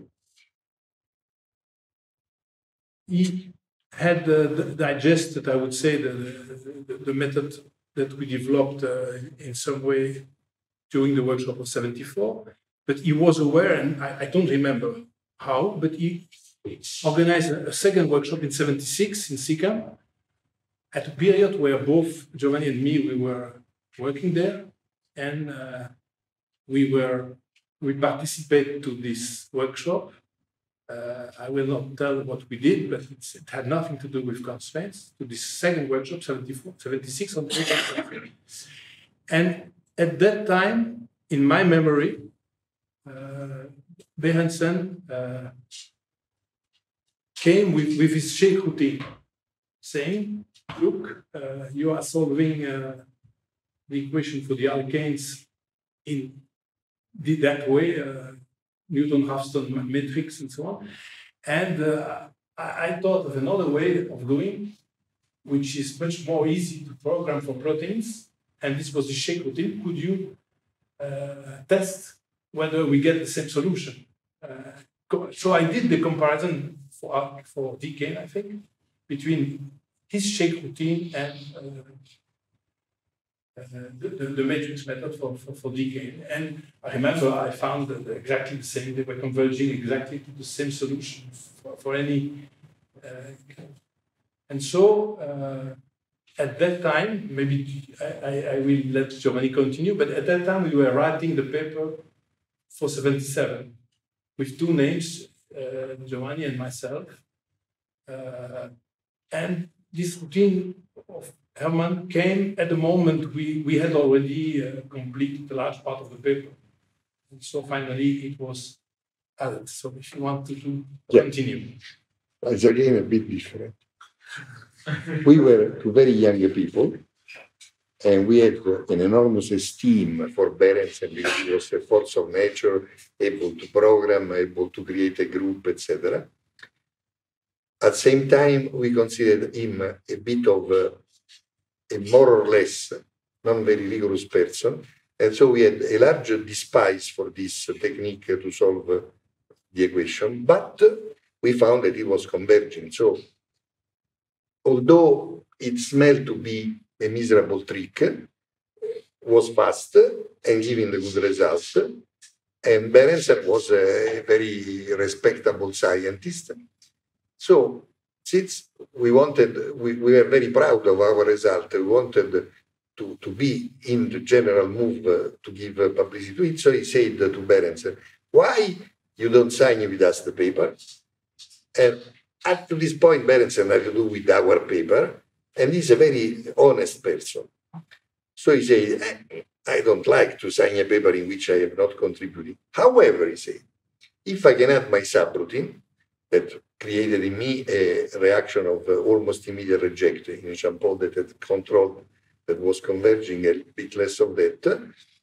But he said, if I can add my subroutine to you, then I am happy to sign. Oh, and then we said, beautiful. So we had, by hindsight, this was fundamental to the success of the enterprise, because with our way to solve by matrix inversion, then iteration, the shake equation, our method would have been used much less. Instead, being the technique of Berenson very fast, he was immediately introduced in coding of protein simulation and became immediately a good achievement. So I'm sure that without shake subroutine, the story of the overall technique would have been much less good. So I think he was really instrumental for that.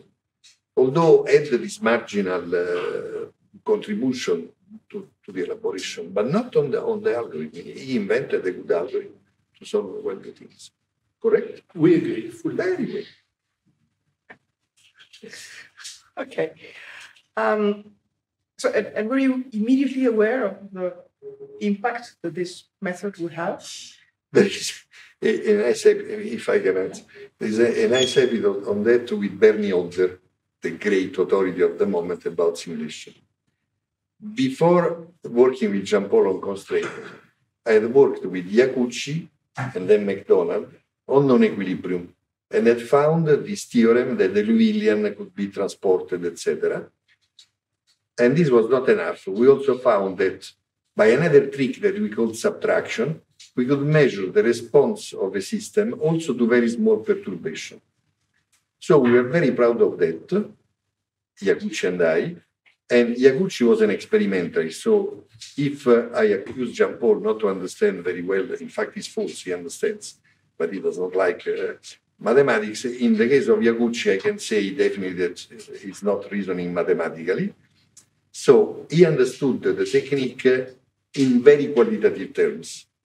So he was much more daring character than me, so he went to the state to do propaganda for the method. And he was presenting the method empirically. Then we do this, we subtract, and then, of course, we found, etc. And this algorithm was surprising. So he met Holder and started to explain to Holder that this was a nice method. And Holder said, this is crap. Because Bernie Holder knew even less mathematics than Iacucci. So was reasoning even worse than Yaguchi. So was starting saying, you forget the pathological collision and then blah, blah, blah, blah, blah. And in any event, treated Yaguchi in all ways. So the Yaguchi came back for Berkeley to Paris, where we were, in tears, saying, we are ruined. I mean, Older is not in agreement, etc. But I knew that this technique is behind a mathematical theorem not attackable. So we had the opportunity to go to a conference in Hungary, in which Bernie was a participant or speaking, etc. So although I, at the time, was relatively shy, I went to Bernie Older and say, strong, convinced of the beauty of my theorem. I went to Bernie Older and say, I want to speak with you, because on the subtraction you are wrong. I say, okay, let us speak. And I say, you see, you have this operator, if you transfer the operator, that's correct, and then the result is exact. So this is a theorem, so it's exact. And I remember that Older said,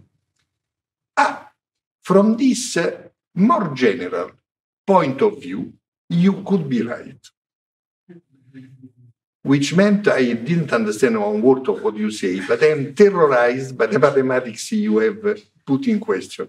So at the moment, I have to trust you. This was the meaning of his sentence. The week after, we were still in Paris. We were back from Hungary, and he came visiting the Valley, Verlet, and SICAM. And then he went to SICAM, and we had submitted the paper, the constraint paper with them. So he came, and I still in the spirit of the tiger I was if somebody was criticizing the subtraction. I was ready to go to others say, then you admit. And he say, no, this is crap. But don't worry. You have produced a nice paper, so you can be happy. And he left. Okay. And the nice paper was the paper so on the paper was the paper on constraint. And so he had been impressed by this paper. While on the other, all his life, he continued to say that he's very nice, because he continued to say that I was a very good physicist, but this was crap.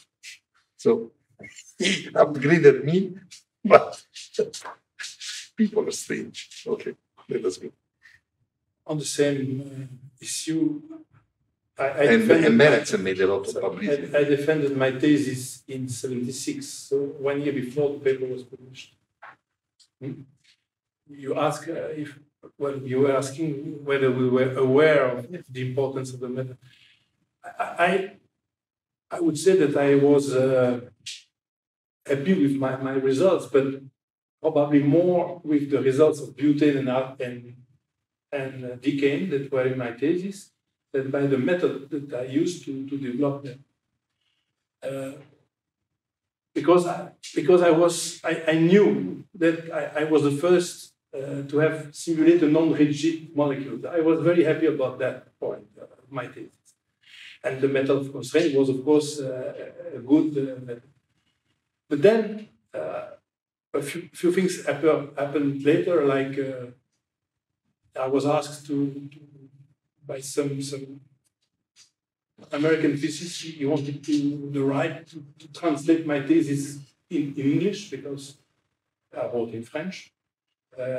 And then Ian MacDonald, in his book with Hansen, introduced the constraints method.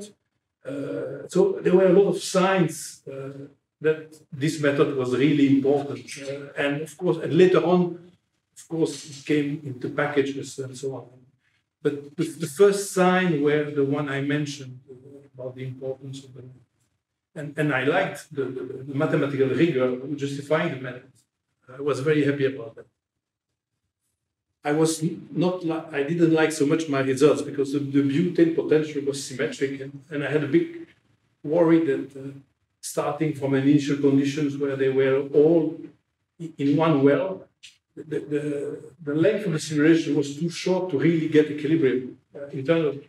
So I was very annoyed by that. I was thinking maybe I will miss my thesis because people will say this has no value. You have not reached equilibrium. So I was very much worried by that. Okay, stop. Oh, thank you. Is there anything else? Yes? How do you think the science has changed since the time when you were doing your PhD? And do you think that it has improved over time, or it has deteriorated, or other reasons? The method is rigorous. So No. It's a more general question. So how do you like the way science was practiced? I'm not sure that I understand what is the question. Can I try to repeat the question? The question is, do you think that the way in which you guys did science, in which you practice science and the people around you practice science, has changed today? And do you think that it has improved for example, or degraded? Jean-Paul just declared that he had this problem of which was the equilibrium of the butane, because he almost reasonably, if he was in a minimum, he was not in the other. At the time, we didn't know how to treat the metastability theoretically. As you have seen by Blue Moon, now we would simply say, let us create the good family of representative, and let us compute condition average, whatever. So, of course, my personal understanding, I think Jean-Paul will say the same, of statistical mechanics has improved by a factor, I don't know, 1,000. I mean, I remember we invented the response to an equilibrium accidentally. At the beginning, we even didn't know what was a time correlation function. That's important. The sense you can do very good things also with little. You don't have to do a lot of education of yourself to be creative. You have to have some elements, and you can get a good problem and solve them. But if you are not stupid, then this is the opportunity to grow. And this comes with time. I mean, I think I was in difficulty in explaining all that I explained today. Today, to me, this seems just trivial, okay? But this is the result of reflecting on it, of coming and coming back and discussing and seeing the implication. If this was the question, the answer is, of course, we are completely different. Maybe I answer that. To me, the situation today is totally different from that period. That's obvious. There were much less competition. The number of researchers in the world was much tiny, and the field of computer simulation was really emerging. You could, if you had an idea, you could go for that idea for 1 or 2 years, be on in your corner and develop something. So this method was developed at a time where it was developed over many years in a totally non-competitive world. Feeling. I couldn't imagine that this would be the case today. If you have a very brilliant new idea, I think it's much more dangerous today. You should keep it for you and develop it fast with a lot of efforts quickly to publish something to settle the field. And at that time, it was not like that. It was much more relaxed. Of course, on my side, I was getting results on butane and decane that I was publishing separately. So, but may I disagree? Sorry? I disagree. May I? Yeah. I have an example, and this is of the 80s. I think that when an idea is really good and it's difficult to find alternative to this good idea, you can have a problem in getting it known and widespread, but it will happen. I mean, Mozart died unknown, but the music of Mozart is there, okay? And for physics, as a marginal joke, I saw with my wife Amadeus, the movie on Amadeus, and there is this contrast between Salieri and Amadeus. And when I came out of the movie, I told to my wife, you think you have seen a movie about musicians. Wrong, you have seen a movie about physicists. Okay. Salieri, Amadeus, the genius and very good musician, but not a genius, etc. They are really physicists, but that's irrelevant. The good ideas are rare, very rare. The important good ideas are very rare. In the late 80s, when the simulation was already much more widespread, etc., Panagiotopoulos, a very obscure Greek PhD student, came to discuss with Gabbins and Rawlinson to great authority of the field, problem of interface, keeping the equilibrium of the chemical potential, a very difficult quantity to compute, etc.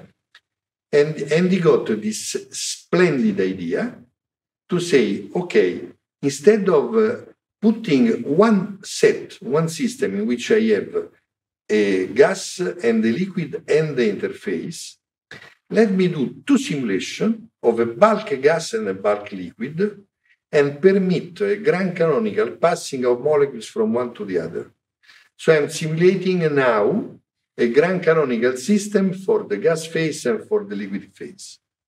Then is me fixing the potential, and let me fix the potential at which they are in equilibrium. Okay? And I find that by simulation. And then I kill the problem of the interface. The interface energy that is killing the simulations is no more there. And I have something that is staying. I mean, the idea is splendid. It's very difficult to have an equivalent idea. Essentially got his career by this idea. He is now a professor in Princeton in chemical engineering. He has elaborated many other explanations, evolution, etc. But this remains a contribution that grew because it was a miracle. And what Jean-Paul says is perfectly good. Now the community is very large. It's full of miserable people that try to steal ideas, etc. But the good ideas are difficult to understand. So the thieves is like a very well-locked apartment, okay? The thief to enter has to work. And so they're much more difficult to steal. And I think it's not very different to the situation. Now there is a lot of rumor about nothing very often. I mean, I have discovered this and that. Things that disappear after a short while. The good ideas think something very, very good. I mean, it's difficult to have them. And when they are good, like in the case of Panagiotopolis, they essentially stay. I have another phenomenon to tell. And this, what happened with the multiple step of Tagerman and Martina, a great, great idea, by which, by playing with the Liouvillean and by separating the fast motion and the slow motion, one can not waste a lot of time when you have two time scales. The idea was splendid, and in elementary case was working very well. And when I knew of that, I said in a sportive way, I was not offended because it was a good idea. I said, let me say that in my language, I say our constraints are fucked. Okay? And then this didn't happen. The point was that the idea is splendid, but there are numerical instabilities that kill the multiple approach, the multiple time-step approach. And so this was a splendid idea, but it didn't work well. Okay? And so constraints remain. And so, I mean, we are lucky, because if this idea had been good, we had seen the number of quotations go down, disappear, and the idea would be killed. Although it was good, but there was a competitor, very nice, very interesting, and same price. So why? Okay? So you are always taking this risk. There is no question. But no, I don't think that I don't feel this. I feel that there is a lot of stupid literature. Now you publish billion papers on. Well, you were publishing 3 or 4 papers, but 3 or 4 papers were 3 were stupid and 1 was modest, etc. And then in the course of the time, one idea emerged that was good. And now it's more or less the same, I think. The good ideas are rare. They are not easy to destroy, etc. And also to get. I mean, these people that were discussing Tagerman and Martina idea of the invariant measure, they are now disappeared completely. No one is anymore discussing the possibility of what is the name of this fractal nature of the probability measure. Okay, no one is no more saying this is crap. But this stopped Tagerman and Martina to see their idea accepted for many years, and these stupid people didn't get that they were doing something serious, so they couldn't steal. They were even despising, okay, the maximum of stupidity. So we're essentially running towards the end of the allotted time. So I think that the role of SICAM has emerged throughout the discussion, but is there anything specific that you would like to say about it, just to conclude on a chauvinistic note for us? If you say no now, it's going to be incredibly embarrassing. So no, it's, I think it's very important. The university are an isolating place. In university, it's very good if there is one professor specifically minded of something, and this group. And this group, of course, depends on the quality of the professor. SICAM offered to a professor without at the time anymore any idea, Bellemans, to send the student there to solve a problem. And then this person found Berensen maniacal about the same family of problem and much more in the set. And he was very much affectionate to the possibility of SICAM discussion. He was discussing the question with the most spectacularly qualified people of the field. And then Jean-Paul was there and found A, the discussion with Raman, the discussion with Berensen, etc., and B, me being there, available to discuss. Why not a new idea and a new pig? Okay, so it was good. And then we could advance, but we were continuously in contact with people giving us good suggestions, Singer in lab, etc. So SICAM was not simply accidentally, was structurally an instrument to accelerate enormously the possibility to produce good ideas. And this was because it was joining the mobility of the ideas, the put together, etc., the seriousness of the discussions, and the presence of younger people looking for something good to realize. And this was, in a sense, was an explosive mixture because Americans invented simulation, but simulation got in those years much more development and success in Europe than in America. That's spectacular. And if you look at the centrality of SICAM for that is enormous. Binder, Verlet, etc., would not been able to create the same resonance. And this formula, I think, has to be, is not necessary that be in SICAM, but has to be kept as a good model for fast development of a new discipline. Jean-Paul, would you like to include? Just the issue of this workshop, which were successful in the years in the 70s and in the 80s, is discussed every SICAM meeting by the organization because this costs some money and people would like to know whether it is useful to invest the money in long workshops or in short workshops. This debate is going on.